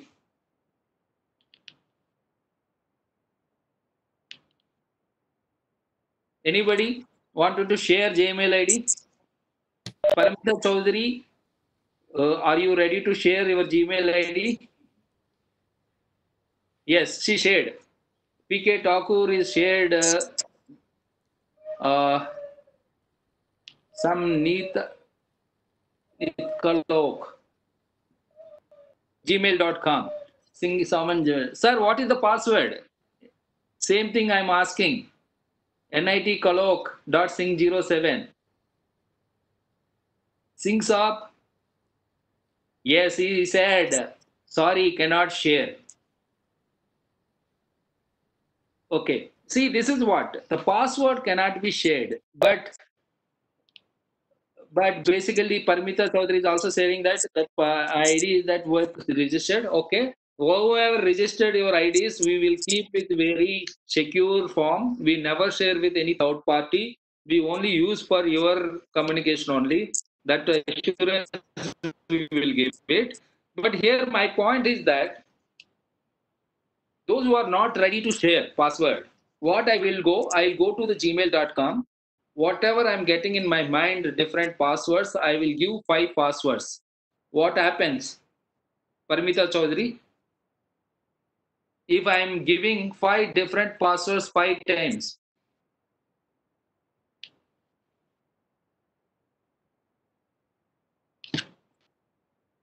so what generally happens is basically that account is locked. Am I right? So the account would be locked. So what I generally will do that for lock, unlock, you may be doing with the various options like you might have given your mobile number. You can reset the password and change the password. That option is there. For that, it takes at least 2 to 3 minutes. Am I right? But I'll write a script in such a way that open a browser, gmail.com, give dot so and so dot gmail.com, and whatever the passwords I am having with me, and give enough randomly 5 passwords within 1 minute. This is what script I wrote. What happens?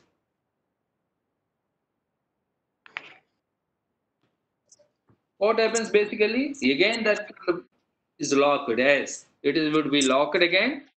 And when you are resetting, immediately it is locking again. In resetting, locking again. Like, because I'm writing every 1 minute, even within 2 minutes you are able to reset it. The next minute it is locked. So what happened?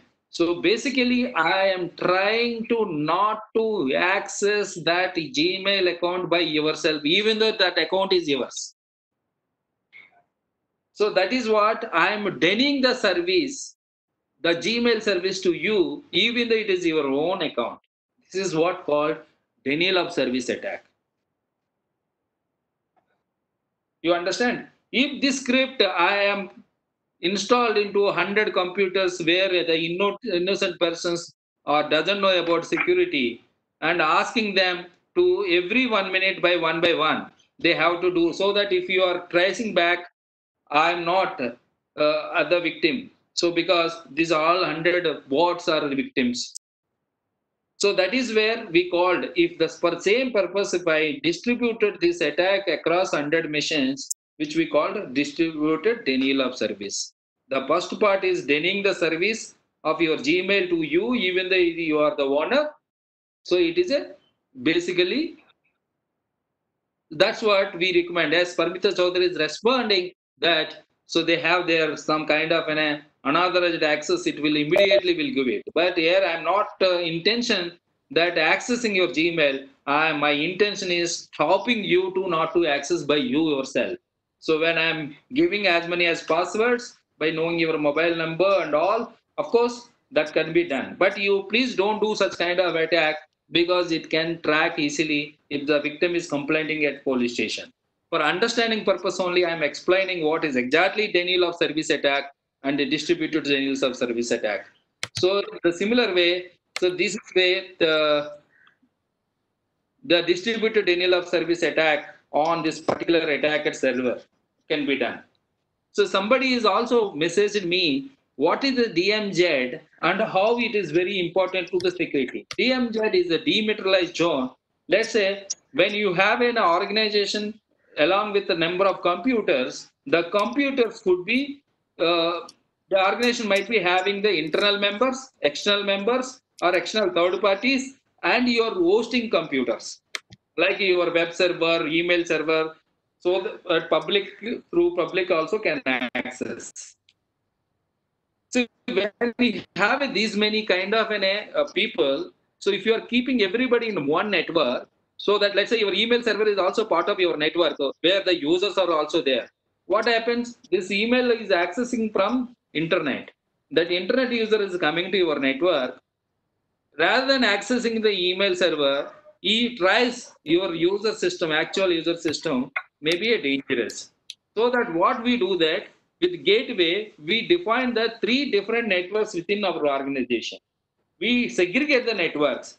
Whoever coming from the public, they should go to the one particular network which need to be accessing through my public web server. And similarly, the end user also, internal user also can access through gateway only to that this one. So segregating the networks in different networks is called DMGs. So that means you can control this DMC based on the requirement of the access. So this is one kind of in a web servers hosting one DMZ where you have given to the public access so that the public can come and go access. So what happened here? I installed zombies like bots in all these computers. Like simply I'm telling that to ping to the server. Ping. These many 1 lakh computers at a time pinging to your web server. What happens? Because as being a web server, you have to respond to three-way communication, which we discussed before. It should respond to ping whether I'm available or not. The server needs to respond. So I'm only pinging, I'm not accessing the any web page. So 1 lakh systems, but the server capacity is having only can accommodate only 10,000 requests. But I'm telling 1 lakh zombies to access ping request, then what happens? This only answers the ping request only rather than giving the web page. So there would be a server level DDoS attack is happening. But the data is traveling in between intermediate devices now, like routers, gateways. They are also busy with this communication as part of the job. Whomever requested from a client to the server, transferring the packets is their function. So they cannot avoid their function. So they are also busy with that. So that bandwidth level DDoS attacks, then infrastructure routers and all also DDoS attacks. This way it happens. So you maybe remembered that previously that I said the three-way and communication. So what exactly? That basically generally to understand this SYN attack, SYN request will be going to the server. Server is responding to the acknowledgement to access a web page, and client also should connect back. Now client is not sending the third packet. What happens? Server is trying to remember this connection. If similarly again this number of zombies are sending similar kind of communications, and the server is waiting, keeping the memory into waiting for the next instruction. But these client zombies are only sending the information, not for receiving. So, but server doesn't know that, so that is the memory is saving into the memory, memory is filled, so it restarts. If any server is restarting, every 10 minutes, 20 minutes, the members cannot access that web page. So that kind of things will happen. Now coming to the spoofing, spoofing is that is like if somebody is access speaking to Jed, Mr. Jed, is that you? But in between, Y is coming, I'm here. So if Axis feels that Z has a Y, that all communication, whatever you are sending, it can be forwarded to Y. So Y may be knowing that. Y can forward these messages to back to Z also, like which we discussed, modifying method. But otherwise, it is like a man in the middle attack. Spoofing can be done at your place also. Suppose, let's say, if an IP address was given to your colleague, the same IP address if you are using when he is not in office. So whatever the communication is coming to you, him during his absence of that message will come to you also. So that way, IP spoofing, map spoofing, such attacks can be done in the network. Now, social engineering. So while we are traveling anywhere, like in train, we generally share our visiting cards. I'm so and so, so and so. I'm doing those things.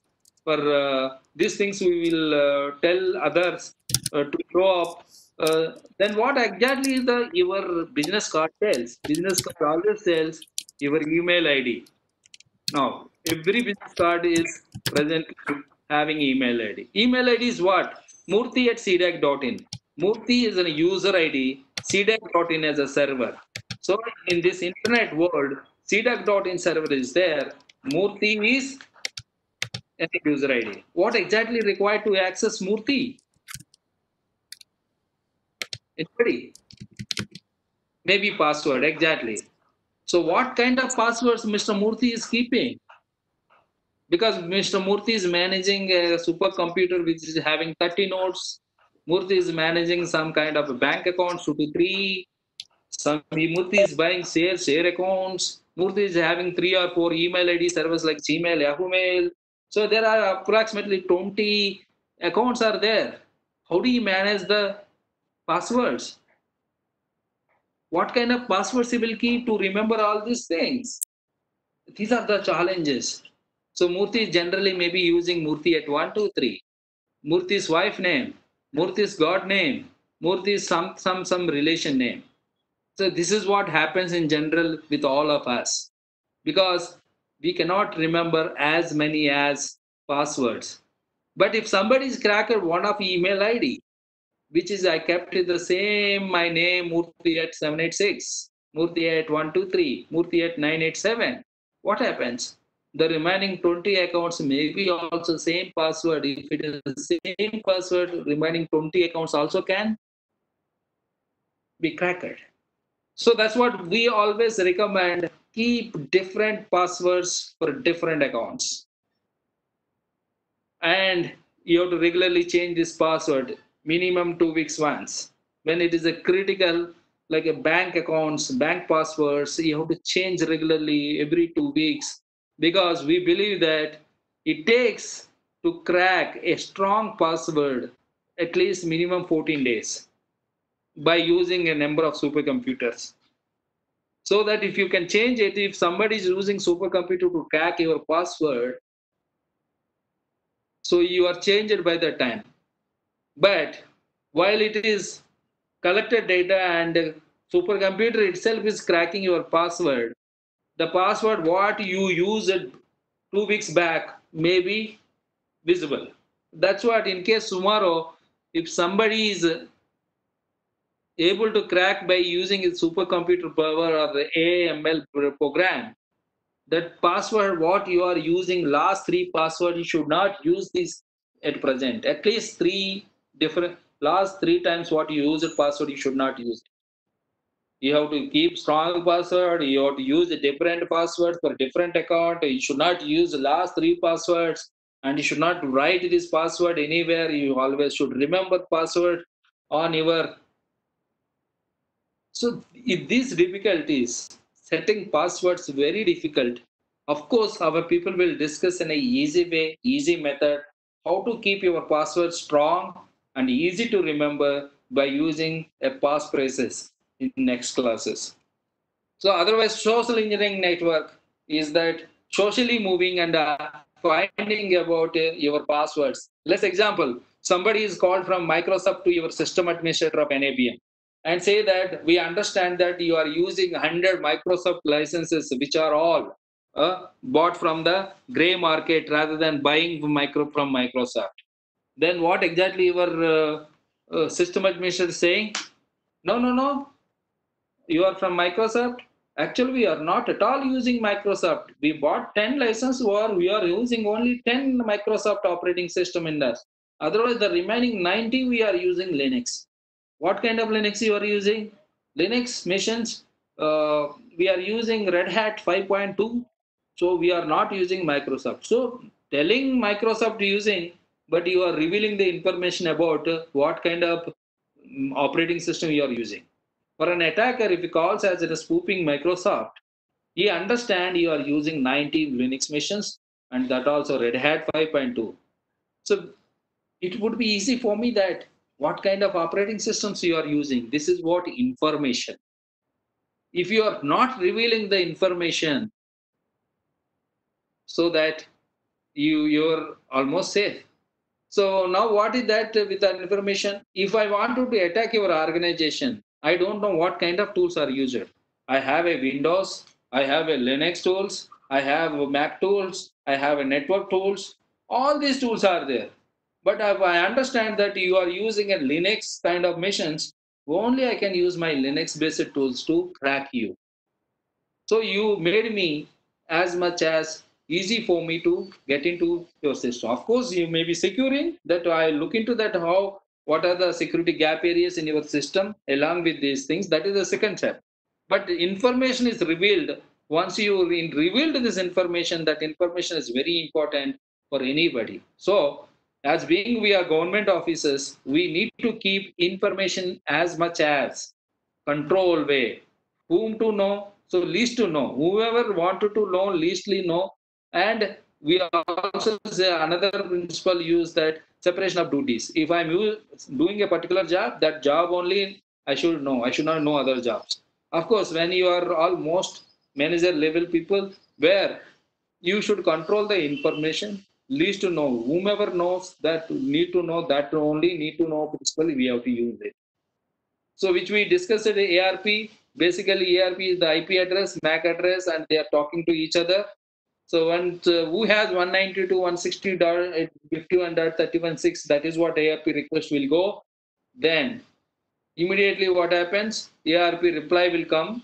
this is what 00BBBB is a MAC address. But this entirely they will note that 36 missions MAC address here, and it will be updated in the ARP table. So in this spoofing, what happens whenever it is talking to that, it configures both IP addresses like this. It asks this system IP address, and it also note it down as it informing that I am CCCC. And it will be noted CCC.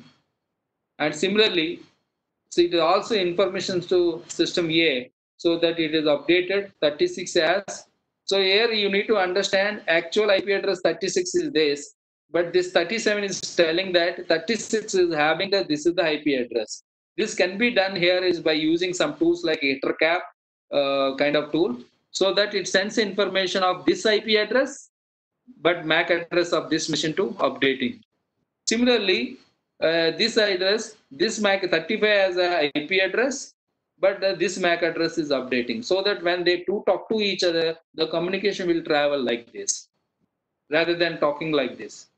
So from system A to AB, instead of that, so it will talk via system C, the information will flow. That is where ARP spoofing. This similarly IP spoofing or any kind of protocol spoofing can be done, as many as tools are available with respect to that. So attack methodology, so the people will try to collect as much as information about when they're targeting some kind of an organization or a individual or a system. So that information control is very much important to not to give the as much as information. So once the information, 90% of work they will collect your information, they will prepare a kind of an blueprint of your organization, understanding about the gap areas, whether it could be your entire organization is well secured, but an individual who can pass the information, they will try to identify to collect the information.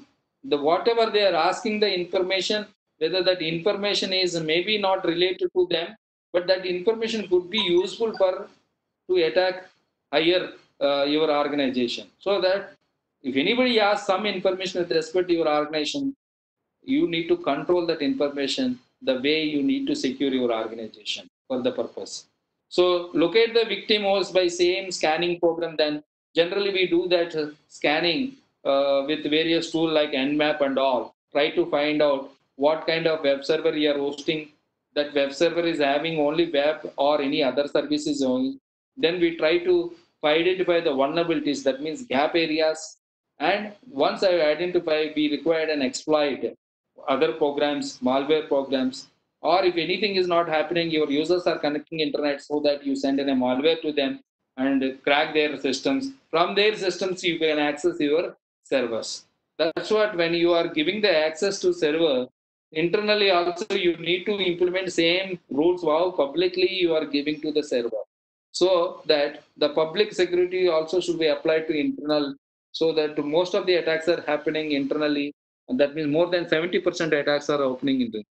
Then install rootkit, continue that boards, rootkits, or whatever that background programs, you can install it and continuously track that. So buffer overflow problem also. Suppose let's say if you are seeing in a web page may when you are giving kind of your name to apply or to register, if they were kept something, the buffer is 10 characters only. If somebody is giving more than 10 characters and having some software, some problem, so memory cannot understand. So memory is trying to work out that purpose. So if everybody is trying that way, so that memory will be filled up, and as we discussed in the Tenilab service attack, and similarly the server will restart. This is called buffer overflow problem. So if you have any questions for 10 minutes, what is the time we have, Mr. Jagdish? Sir, we have another 20 more minutes, sir. Yeah. So then if you have a one or two questions, I can attempt. Yes, sir. So that I'll explain about what is exactly cyber safety, cyber security, threat and breach, and information security. Sir, you can go up to 1:30 because the delay in the beginning occurred. Okay. Okay, sir. So, what is the? If you have any questions, let us know. You can stop me. Otherwise, I'm going to make you understand what is exactly that. No, sir. Like one question is, like, have roles and responsibilities related to the cyber security been clearly defined and communicated to every level of organization? So someone is asking, is there any security guidelines prepared for organizations can be shared kind of things? Sir? So basically, the National Security Policy 2013 was already prepared. Every organization should prepare their own policy, procedures, how to access their systems and how to control their system depend on that how what kind of system they implemented at their organization. But as an individual, also should create their own policy, what to attempt, what to not attempt. It's everybody's responsibility to create your own policy. Let's say if I'm using a mobile, without understanding in a particular app, I won't install such way that like that, because every app is collecting every individual information from your mobile, whether required or not required also. So every member is nowadays is making an app and simply giving this app to uh, use freely, so that members are like in offering like a games and all. Members by looking up initial games, they were installing. Like one example I told in I think in AP is Andhra Pradesh one, and even the Bihar also one program is the children downloaded uh, a game where they were given only asking about the account, bank account or credit card account, which they are not charging for the game. It's a free game. You can play as much as time freely, entire thing. But to confirm that your particular person is playing that game, the account is required. So the child what did he added in Bihar also, he added his father account. In Andhra Pradesh is their mother account. Both added, but that game is what happens now. Game, sorry, game is required a kind of that is like a shooting game.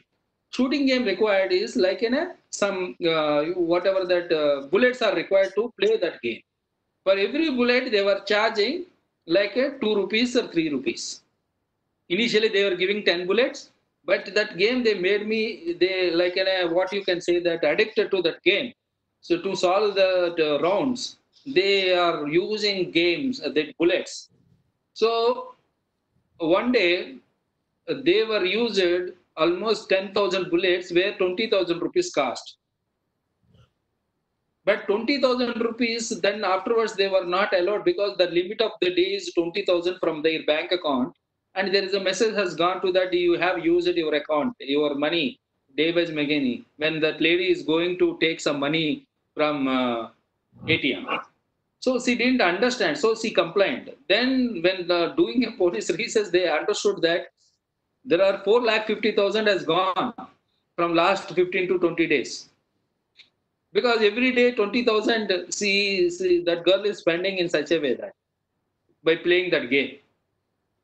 And only for the ATM only they understood, the ATM box told that you are not. So there could be a policy by individual, I won't install these games. There would be a policy for family members, so we should not attach any account. If a free game, you can play free game without adding any account credit card details. Such policy should be created among the members of the family or members of organization, and follow that. So these are self-responsible policies. Or otherwise, national policy is telling that everybody should create their own policy, but it is not made it as a mandatory. But now 2020, they are revising, and maybe they make it mandatory for organizations. For every device you are using, they should be having a policy.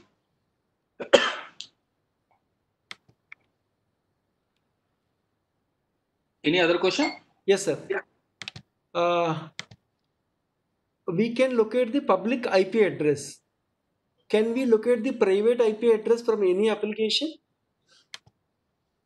They're asking like, is the public private IP also can be located kind of thing? Yes, we can locate it. So because you look into that tomorrow, you whomever discussing about email tracing. Am I right? Okay. Somebody is discussing email tracing. If Yes. somebody is showing the demonstration, you can show that public IP, how they can, private IP also can be seen in that Okay. tracing. Fine, sir. So that you can do that. There are other methodologies also there. Nowadays there is a stun voice over IP call also. We can see that private IP addresses, NAT, behind the NAT, network address translation. So because your public IP translating your information of your private IP to connect internet. To identify this NAT, there are tools are available. In case of the email tracing, when you are learning, you can learn these things. Okay, sir. Okay, sir. Okay. And So yeah, one more question, sir. yeah, please. Uh, do business officers understand the cybersecurity risks they are accepting? So, See, risk accepting, risk avoiding, risk management is the part of any business activity. They need to understand about their activities, what exactly, because it's not like that you cannot detach the cyber security with whatever your business activities. Every business mission, business is now part of cyber. The cyber devices are part of every kind of business, so that you cannot detach these things. You need to understand what kind of threats. Based on threats, you have to calculate your risks.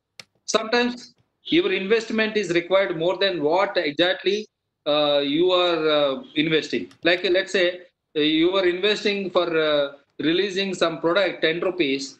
For security, 100 rupees spending is very difficult. Am I right? The 10 rupees, if you wanted to give the security for 1 rupee, you can make the product 11 rupees rather than making an 110 rupees. So at that time, what happens? So you have to accept the risk, because for 10 rupees, securing the 10 rupees thing, you cannot spend 100 rupees. Let go 10 rupees, monitor that 10 rupees continuously, so that so nobody takes that 10 rupees. But securing the 10 rupees amount, investing 100 rupees for security is not right. So every business person should work as a risk calculation, risk management, and attach with the business and do the things. okay. Now coming to the cyber safety, you understanding between the cyber safety, cyber security, and information security and all. So Ms. Pranita Chaudhary is raising some questions. I will answer after this one. Cyber safety is the safe and responsible use of information and communication technology. Cyber safety, we define that whatever you are using, see, you are using a mobile, a computer, or anything that's cyber. Cyber is nothing but it could be a device, it could be a communication and all. Information maybe is there only here about that cyber devices. But anything you are using cyber, whether even including mobile, should be safe by using in the responsible way. That information could not be leaked through your mobile or could not be exposed through your mobile to anybody, because the mobile uses, there is a communication technology, there is a SMS, there is a WhatsApp, there is a kind of so many apps are there. If somebody is installed apps, third party installed apps, and collecting the SMS where you have sent password to your boss through SMS, by thinking that SMS is mechanism, email is another mechanism, document you forwarded through email, password you forwarded through SMS. But whatever your both are done at mobile, one app is collecting the data from your SMS and email also. So they know each other. So that's what cyber safety is terms as, that when you are using this technology, when using this communication, you should use it in the safe way and a responsible manner. That means keeping information safe and secure is nothing but cyber security safety. And being responsible with that information and being respectful of other people online. Let's take example, you installed Truecaller and you saved 200, 300, 500 members details with their names. Okay, then Truecaller is collecting this database and keeping it to the mind. And if somebody is, suppose let's say my number is in your list, Now I am calling to the unknown member. He also installed Truecaller, so that this database, because of you installed my name as a Murthy CDAC, so that guy, whomever unknown person also knows about that Murthy CDAC is calling him. That means even the first time I'm calling, he's saying that, hello sir, how are you, Mr. Murthy? He said, then I'm a little bit surprised how he knows about me. So first time I have taken somebody, even though he doesn't know about that. So he is, because of simply seeing in the Truecaller, he is identifying me. But I never shared my details in Truecaller. You are shared because you are my friend, because my details are there with you. So you shared to Truecaller. Truecaller is sharing across all members of India, which is again Chinese company. And our data with names they have. So that's what I'm saying that. So better not to install such application where it gives somebody's information without taking consent, their consent. So that is not is a respectable way of using the mobile. So understand the app, how the app would be sharing the information of your personal information, and whether your personal information is authenticated or non-authenticated. Suppose let's say you are noted down your boss number like within a Galia. So what happens? So that is what you understand. So we need to follow some internet ethics. So whatever the things for making ourselves as a responsible of using the information within a more responsible way, respectable way, and following ethics is nothing but cyber safety. It is always tells about that how to use properly that cyber things. It could be internet of things. Internet of things also part of cyber. It could be anything of which is using by cyber is and using within a proper internet etiquette, so that it we can call it as a cyber safety. What is that cyber versus internet safety? Cyber is relating to our characteristics of the culture of computers, information technology, communication, virtual reality, etc. Whatever you are using as a device. So now we are all sitting at different places across India and we are all virtually connected. This is what called cyber. We are using computers, mobiles, and a kind of a communication technology.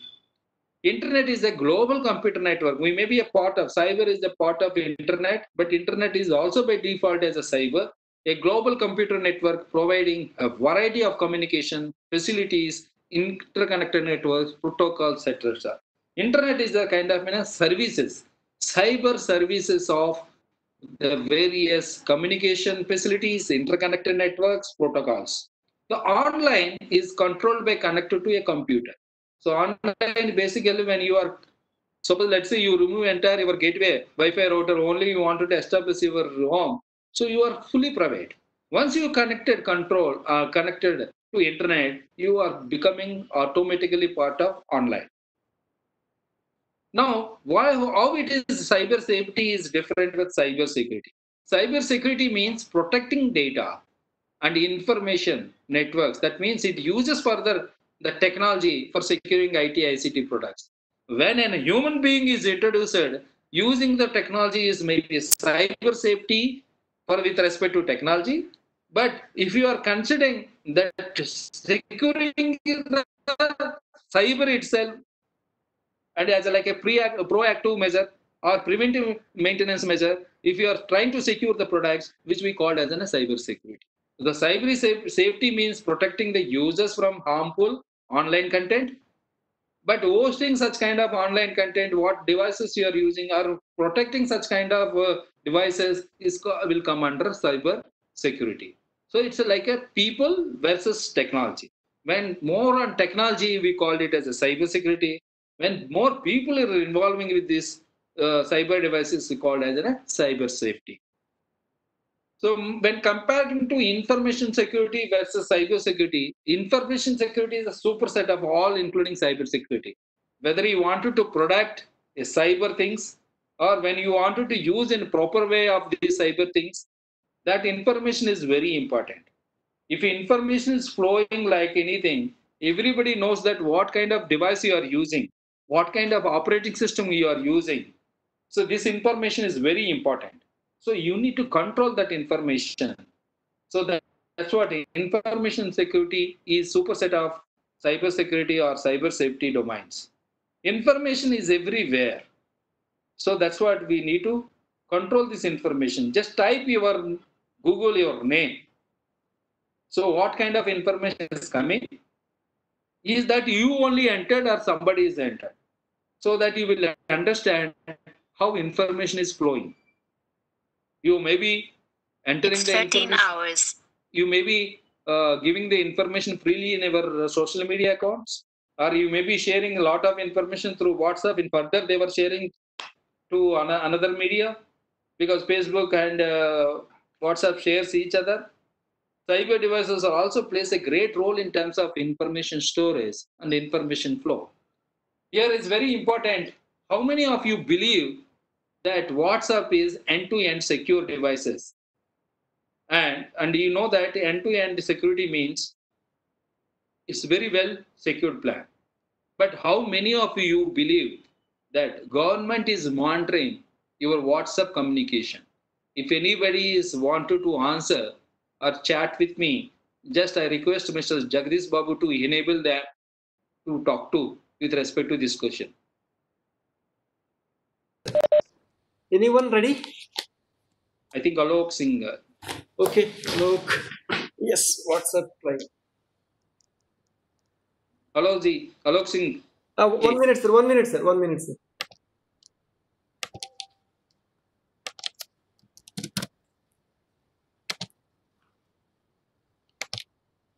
Yes, sir. Alok ji, I have unmuted you. Please go ahead. Sir, Please can you go hear me? ahead, sir. Yes, yes. We are able to hear you, sir. Please go ahead. Yes, sir. WhatsApp is claiming that our communication is end-to-end encrypted. Yes. Yes, end-to-end encryption application. Before that, in the 2010 itself, your Skype is also end-to-end encryption mechanism using. Yes, sir. Yeah. Do you believe that government is monitoring WhatsApp communication of yours? That is what In several cases, it has been seen. Yes, sir. government is. You believe that government is monitoring you closely? I am not sure, because in one hand, WhatsApp is saying that it is end-to-end encrypted. So Yes. no one can see my message except Yes. the receiver whom I am sending the message.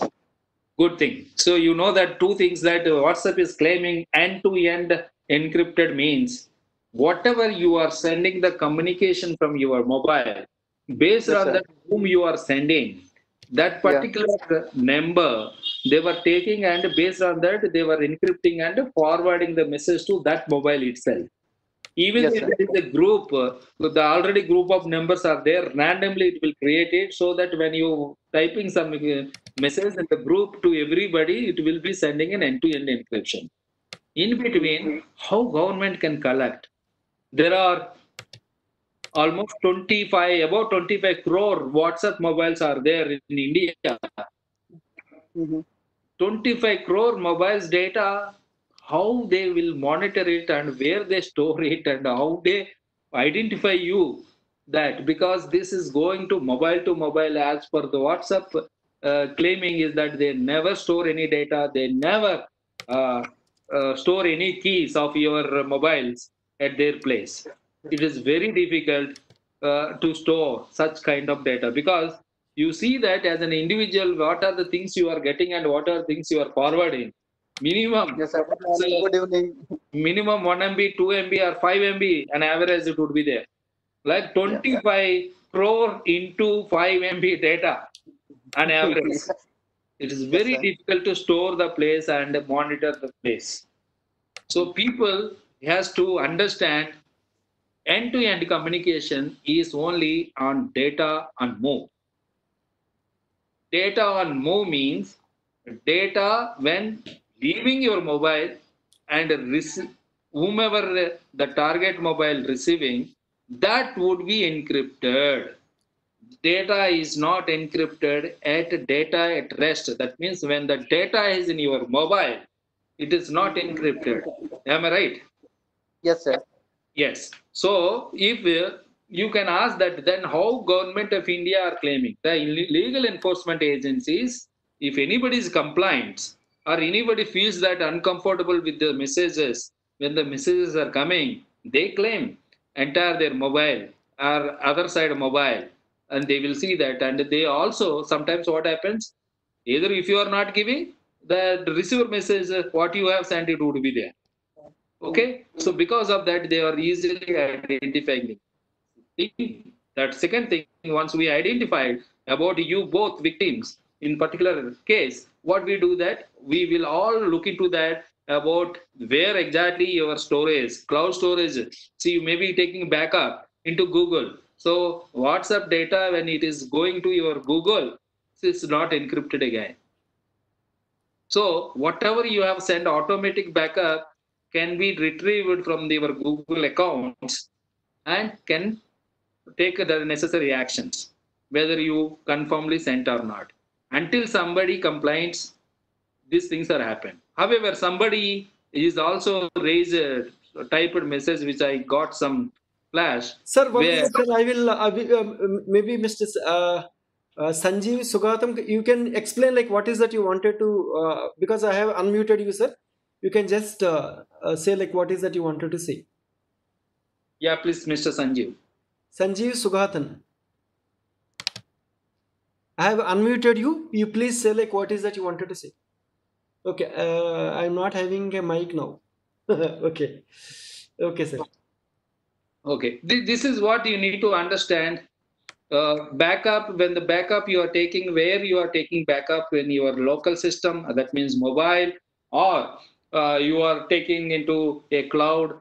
These are the sources to find you what exactly the communication you are forwarding. Of course, the metadata is very important. Metadata means who is sending what. Whether you are sent any communication, this is collected by government. So because to understand tomorrow if anything happens, so whether you send at that time or not, metadata is means so the data when you are transferring from your computer to other computer ISP level, they will so and so computer is connected to internet with so and so IP address for this particular time. So and so mobile is connected this much internet they were used. So during that time they can't see entire data is encrypted.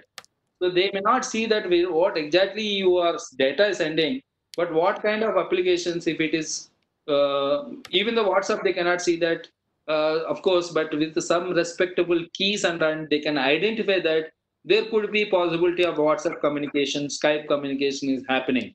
That way they can retrieve the data and they all can be used as a secondary evidences. So that is basically the in the cyber crime investigation and LES would be using in that way. So it is very important information storage and information flow. You need to understand and how they were talking each other, how to control this information with respect to that particular thing. Some information which is not part of cyber device is also important to protect from cyber attacks. So maybe I am using Mac computer is also information, but actually I may not use or not use it. But keeping that information is very important. Even my घर में 3 लाख रुपए का worth gold है, this information goes outside, what happens? And I went to on tour and you will keep Facebook में हमारा photo Andaman island में LTC लेके घूम रहे and at the same time मेरा घर में 2 लाख वर्थ गोल्ड है. ये दोनों information मैप करके so that whoever thief can come and attack into my house. Same computers maybe I say हो सकता है. So information you go enjoy your tour LTC and come back then only host the photos. So that would be the better information rather than if you are giving the information public to even unknown members because Facebook means book of friends of friends, but how many friends are reliable we don't know. So only because of 10 friends, 10 friends are having another 10 into 10, 100 friends are part of your Facebook, but only you can trust 10 friends only. The remaining 10 friends, 10 into multiple friends, you don't know directly. So this can happen. This information can forward by knowingly, unknowingly, by friends itself. So that by giving thumbs up and all. So that by being a government officers, we should control some information, what to post, what not to post in the social media. So cyber attacks and data breaches. A cyber attack occurs when cyber criminals try to gain illegal access to electronic data stored on a computer or a network. So any computer, if someone is illegally collecting the information from that computer, we can call it as an attack. The intent might be to inflict reputational damage. See, it's not like only collecting the data. आपका computer में कुछ data नहीं है, कुछ data भी नहीं चाहिए मुझको, लेकिन आपका damage as a person. I want to your reputation, make it as a damage, so that on behalf of you, I can send filthy messages from your computer to somebody. So such things also can be done. This is also called in a kind of one type of attack in the cyber. And a data breach is a type of a security incident. The attack, somebody is stealing and somebody is morphing and somebody is changing. These are the in your computer, or somebody using your computer to make you reputational damage.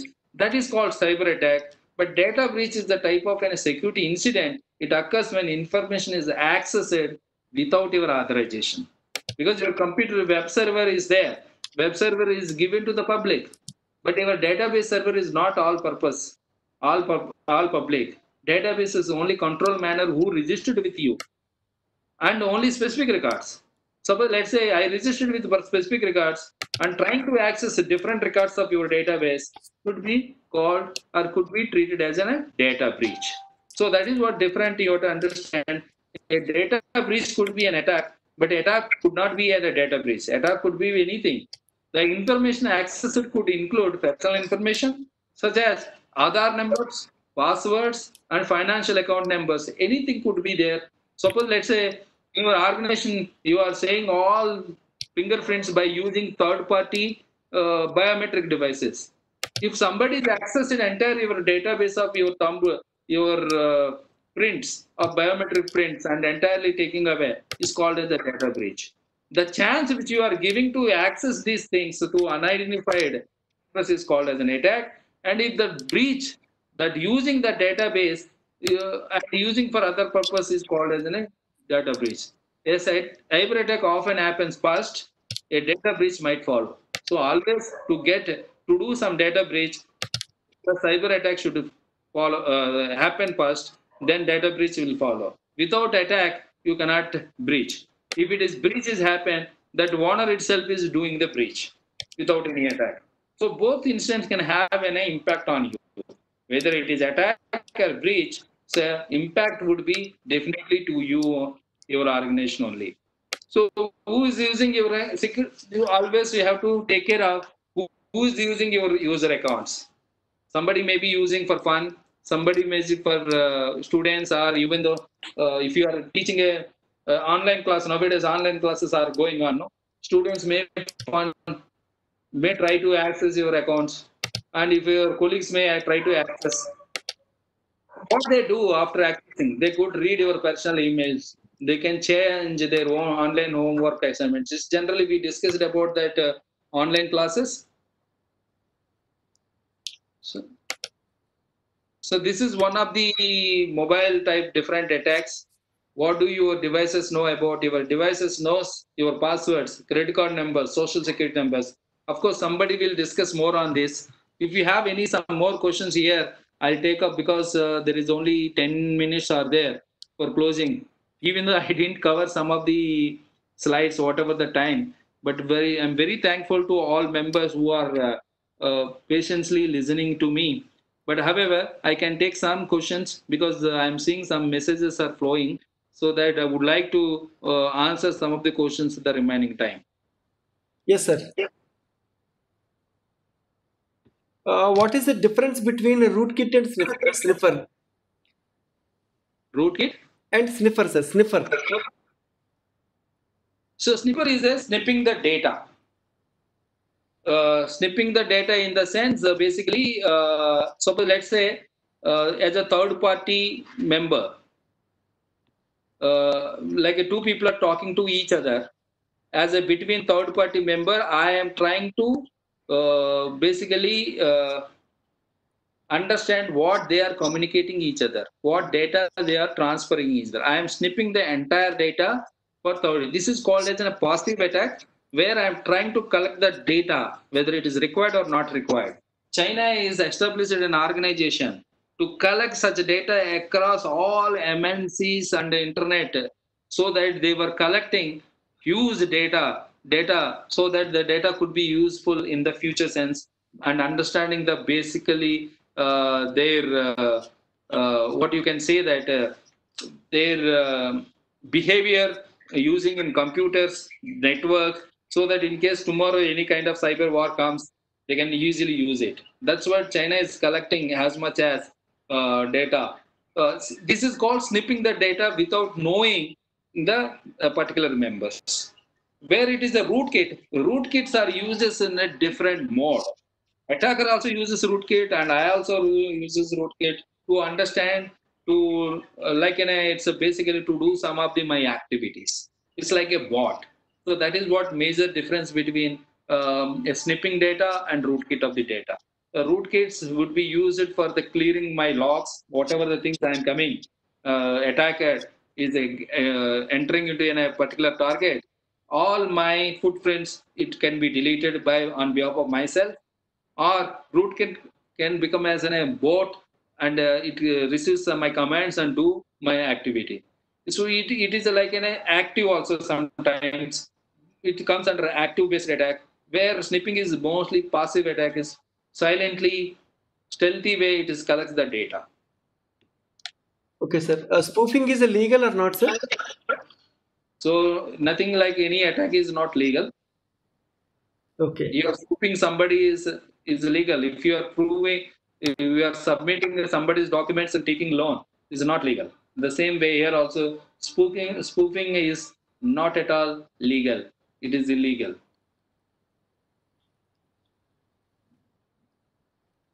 Okay, sir. And What bankers are doing to protect customers' details? yeah. So bankers is basically try to see. It's like what? How can we say that is identity access management, trustworthy, and privacy. These are the things they try to implement across banking system. Identity management is that what? Who are you? How you related with bank? What kind of type of accounts are there? Either it is like in a premier account or is a normal savings account. Based on that segregation, they try to keep the data as much as predicted. So banks will take the respective controls not to reveal any kind of a breach with respect to your personal information, in such a way that they created a policies, procedures, and regular audits will happen. How the data is flowing across the networks, and every year they will try to do this account auditing and assessment in such a way that they try to protect.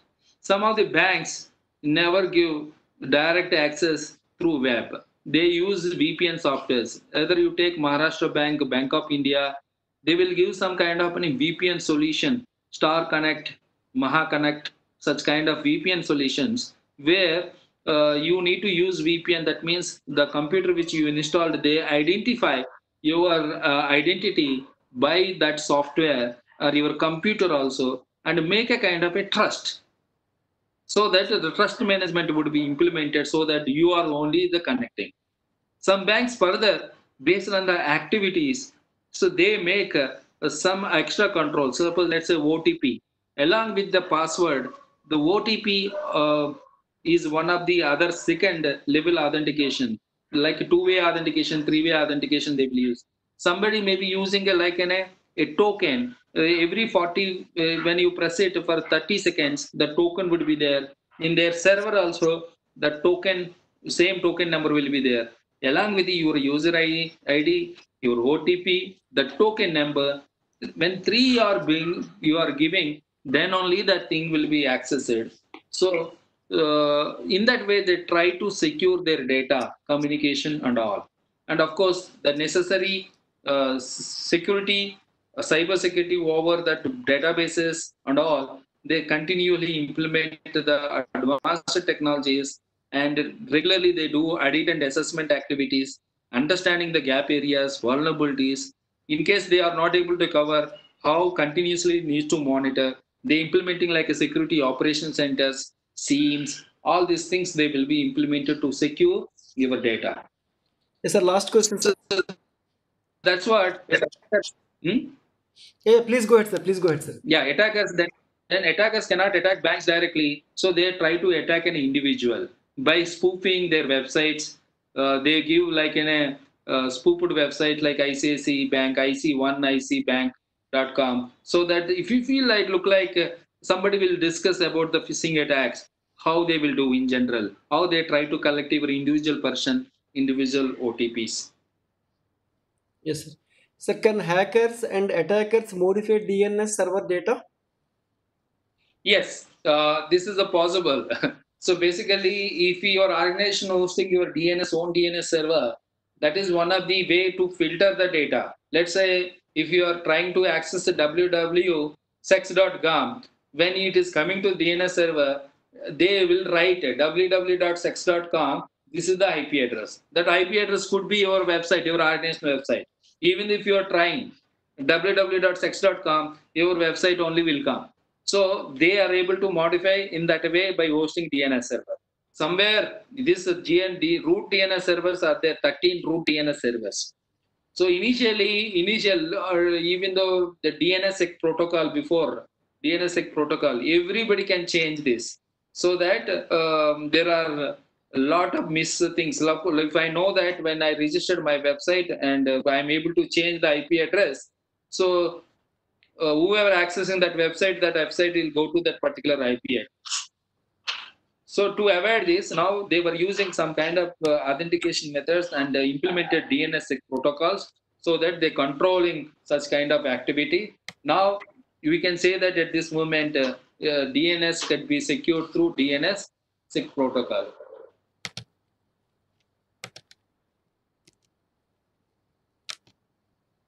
Okay. Yes, sir. And I have Hello. unmuted Mr. Bahad DDKS BAHAD. Sir, you have requested me for unmute. Can you please talk?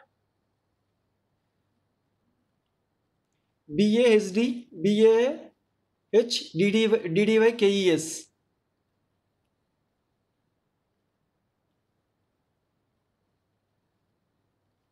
Hello, sir. Yeah, please go ahead, sir. Like you have some question? Just a small question. Maybe it's related or not, sir. Sir Murthy. Yes, sir. Please.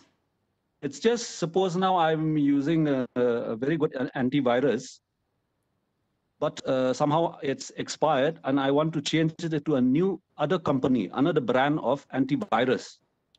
Yes. So when I do changing, do I need to uninstall the old antivirus, or I can install the new company antivirus and then uninstall the old one? See, basically, some antivirus won't accept that the previous antivirus. They request themselves this already you install this antivirus, uninstall that antivirus first, so that you can install this antivirus. That way, you will get messages. Some antivirus treat as in a different application, like any other application. They will install it because of the engine should be installed. Engine should be same port. If it is taking, there would be a port conflict will come. But that if some softwares can take different port and they can install it also. But however, it is always better uninstall previous one. When anything is not updated, antivirus is useless rather than giving the information, because all these products, they will collect whatever the information from your computer. They learn from your computer. Suppose if you got some malware which that antivirus might have cleaned. So that is where that understand that this kind of malware came, this our antivirus is cleaned. That data goes automatically. When they try to update, they send the information also what the last week, what kind of files are there. These are how many files are cleaned. All these things, information will flow. We cannot control it. Only we have to trust some antivirus. So that whomever you are trusting is better. That trusted softwares only should be useful. The all remaining software should be uninstalled. So here is good question from you. I always say that you don't continue same software continuously. You evaluate 2 or 3 softwares, best software. And one more thing is that we cannot say any antivirus is the best antivirus. So because of that, these are all signature based. There is a virus program. So there is an anti-reverse engineering program should be required for to clean that virus. So based on the number of signatures you are developing on daily, with respect to daily what you are getting, so you can tell it as a better antivirus. So there are 6,000 viruses are coming. Working on 6,000, whichever the antivirus is working 6,000 viruses, these are better antivirus on that day. Today maybe Symantec, tomorrow maybe some other antivirus. I always request if it is individual purpose, you also check some open source based antivirus where they are also gives good support and you can believe that. And second thing is that for Windows when it is coming, see Windows is registry is very important. If you know the registry, suppose in case if an antivirus is troubling you, you can go to that registry and clean that viruses without using any antivirus package also. These are some of the techniques you will try to learn slowly. Maybe you better use our e-learning programs to continuous training evaluation as it is free, and you also get in a kind of in a master trainer, master in the cybersecurity awareness. Yes, sir, because what happens is that after installing the old antivirus, suppose it accepts to uninstall, I'm worried because while installing the new antivirus, sometimes we have to, we have to have the data, internet should be switched on. So during that time when the old antivirus has already been uninstalled, so maybe there could be at that period No, when the but anyways, you are installing new antivirus. Entering the computer. Yeah, so will the defender or worry about that. See, basically, when you whatever the old antivirus which you are already there, it's already expired. When it is expired, what you are all exposed to that new viruses, new threats. So you should not worry about the old virus. You can install it, and when you install new virus with the latest updates, and run entire computer once again, so that without using your computer, without opening any files, you try to clean everything, then you start using. It happens. So you don't worry about that gap area before uninstalling and installing. You should not worry. So because you are when you are installing new antivirus, you are installing with new updates, which can clean entire things. Even though if it is exposed to some virus, it can be cleaned. Until then, you don't use any applications. Once you install new antivirus, new packages, scan entire computer, then start using. Yeah, any desk app is safe or not, sir? Any desk app is safe or not?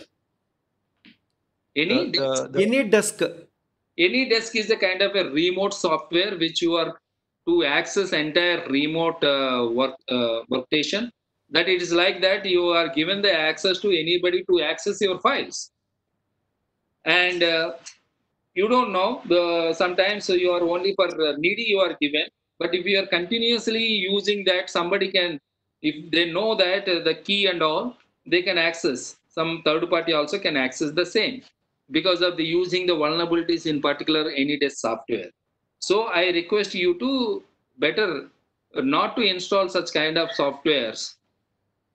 And if you wanted to use software, you give the some kind of an open source based VPN kind of access to control or to access your computer, only the known to people. That software you have to install, and you can tell. Any desk is like you can access everything on your thing, like in a desktop, how you are accessing it in front of you. But VPN is you can give the control to only one folder so that you can do the things. That is why you can manage. So it is not recommendable to use any days, and in particularly in mobile operating systems and all. Basically, they can see that all activities, your OTP messages and all. So it is not recommendable to install until you have a kind of a trusted member is accessing. You just install it, access it, continuously look into that. What are the things is looking into that, and immediately once work is over, you may please uninstall it. Thank How you, sir, for effective or free version of antivirus, sir? Thank you. I'm Mr. Pradyuman from All India Radio Thank you Ceylon. very much, sir. What is that next question? Sir, last question. How effective are free versions of antivirus? See, rather than saying free, see, like you take ABC free, Avast free edition. This is 1 year edition for individuals to market. Rather than they are investing the money, advertising, they were giving to the individual to make themselves as popular. So these are like same whatever the license that were taken, they are also updates on everybody every day. Your point is that you have to update the data and you have to update every day and clean or scan your computer. Alert from system server. Low Use battery. it. It's like working like any commercial software. Open source Alert software from also. low 1 battery. minute, I have to make power on. Okay. So any open source based antivirus also is like that entire open source group is supporting to develop design. If you are taking a company vendors one, vendor should update it. But the open source softwares, there is a community group across globe is supporting. If you have any doubts, you can pose the question and they will also is working. So it's like any commercial edition, it works. Of course, maybe some of the updates would be delayed, but however, they are all working like in a same as any commercial editions. Okay, sir. Yeah, firewall we will discuss tomorrow, sir. Yeah, tell me, sir, like you have any other thing to be answered? No, firewall. How can firewall attack be avoided? Why this question? I would like to know that. No, tomorrow we will deal with, sir. Anyhow, firewall we are going to discuss tomorrow. We will deal with that. So once again, I thank each and everybody, whoever is a part of this lecture. So however, maybe you can use our e-learning system also to continually learning process of this cybersecurity awareness. Thank you very much for giving opportunity to meet all of you and discuss with you. And I may be reached at chasmurty@cdac.in. If you have any questions, or you also can mail to ISEA@cdac.in. Thank you very much. Thank you, sir. Thank you, Murthy sir, and all the attendees participants. We will meet again tomorrow morning. Thank you, sir. Tomorrow we will start the session exactly by 10:30, and you all can join. And tomorrow morning, I hope like most of the people are there in the WhatsApp group.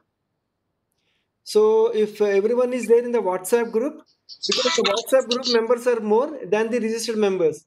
So tomorrow morning we will keep a session link. So you all can join by using the session link. Okay. Okay. All right, sir. Thank you. Thank you so Thank much. you, sir. Thank you, Murthy, sir. Thank you. Thank you. Thank you, sir. Thank you. Bye. Thank you to everybody. Thank you. Thank you so much. Thank you, And everyone. we'll see you tomorrow. Yes. Bye-bye.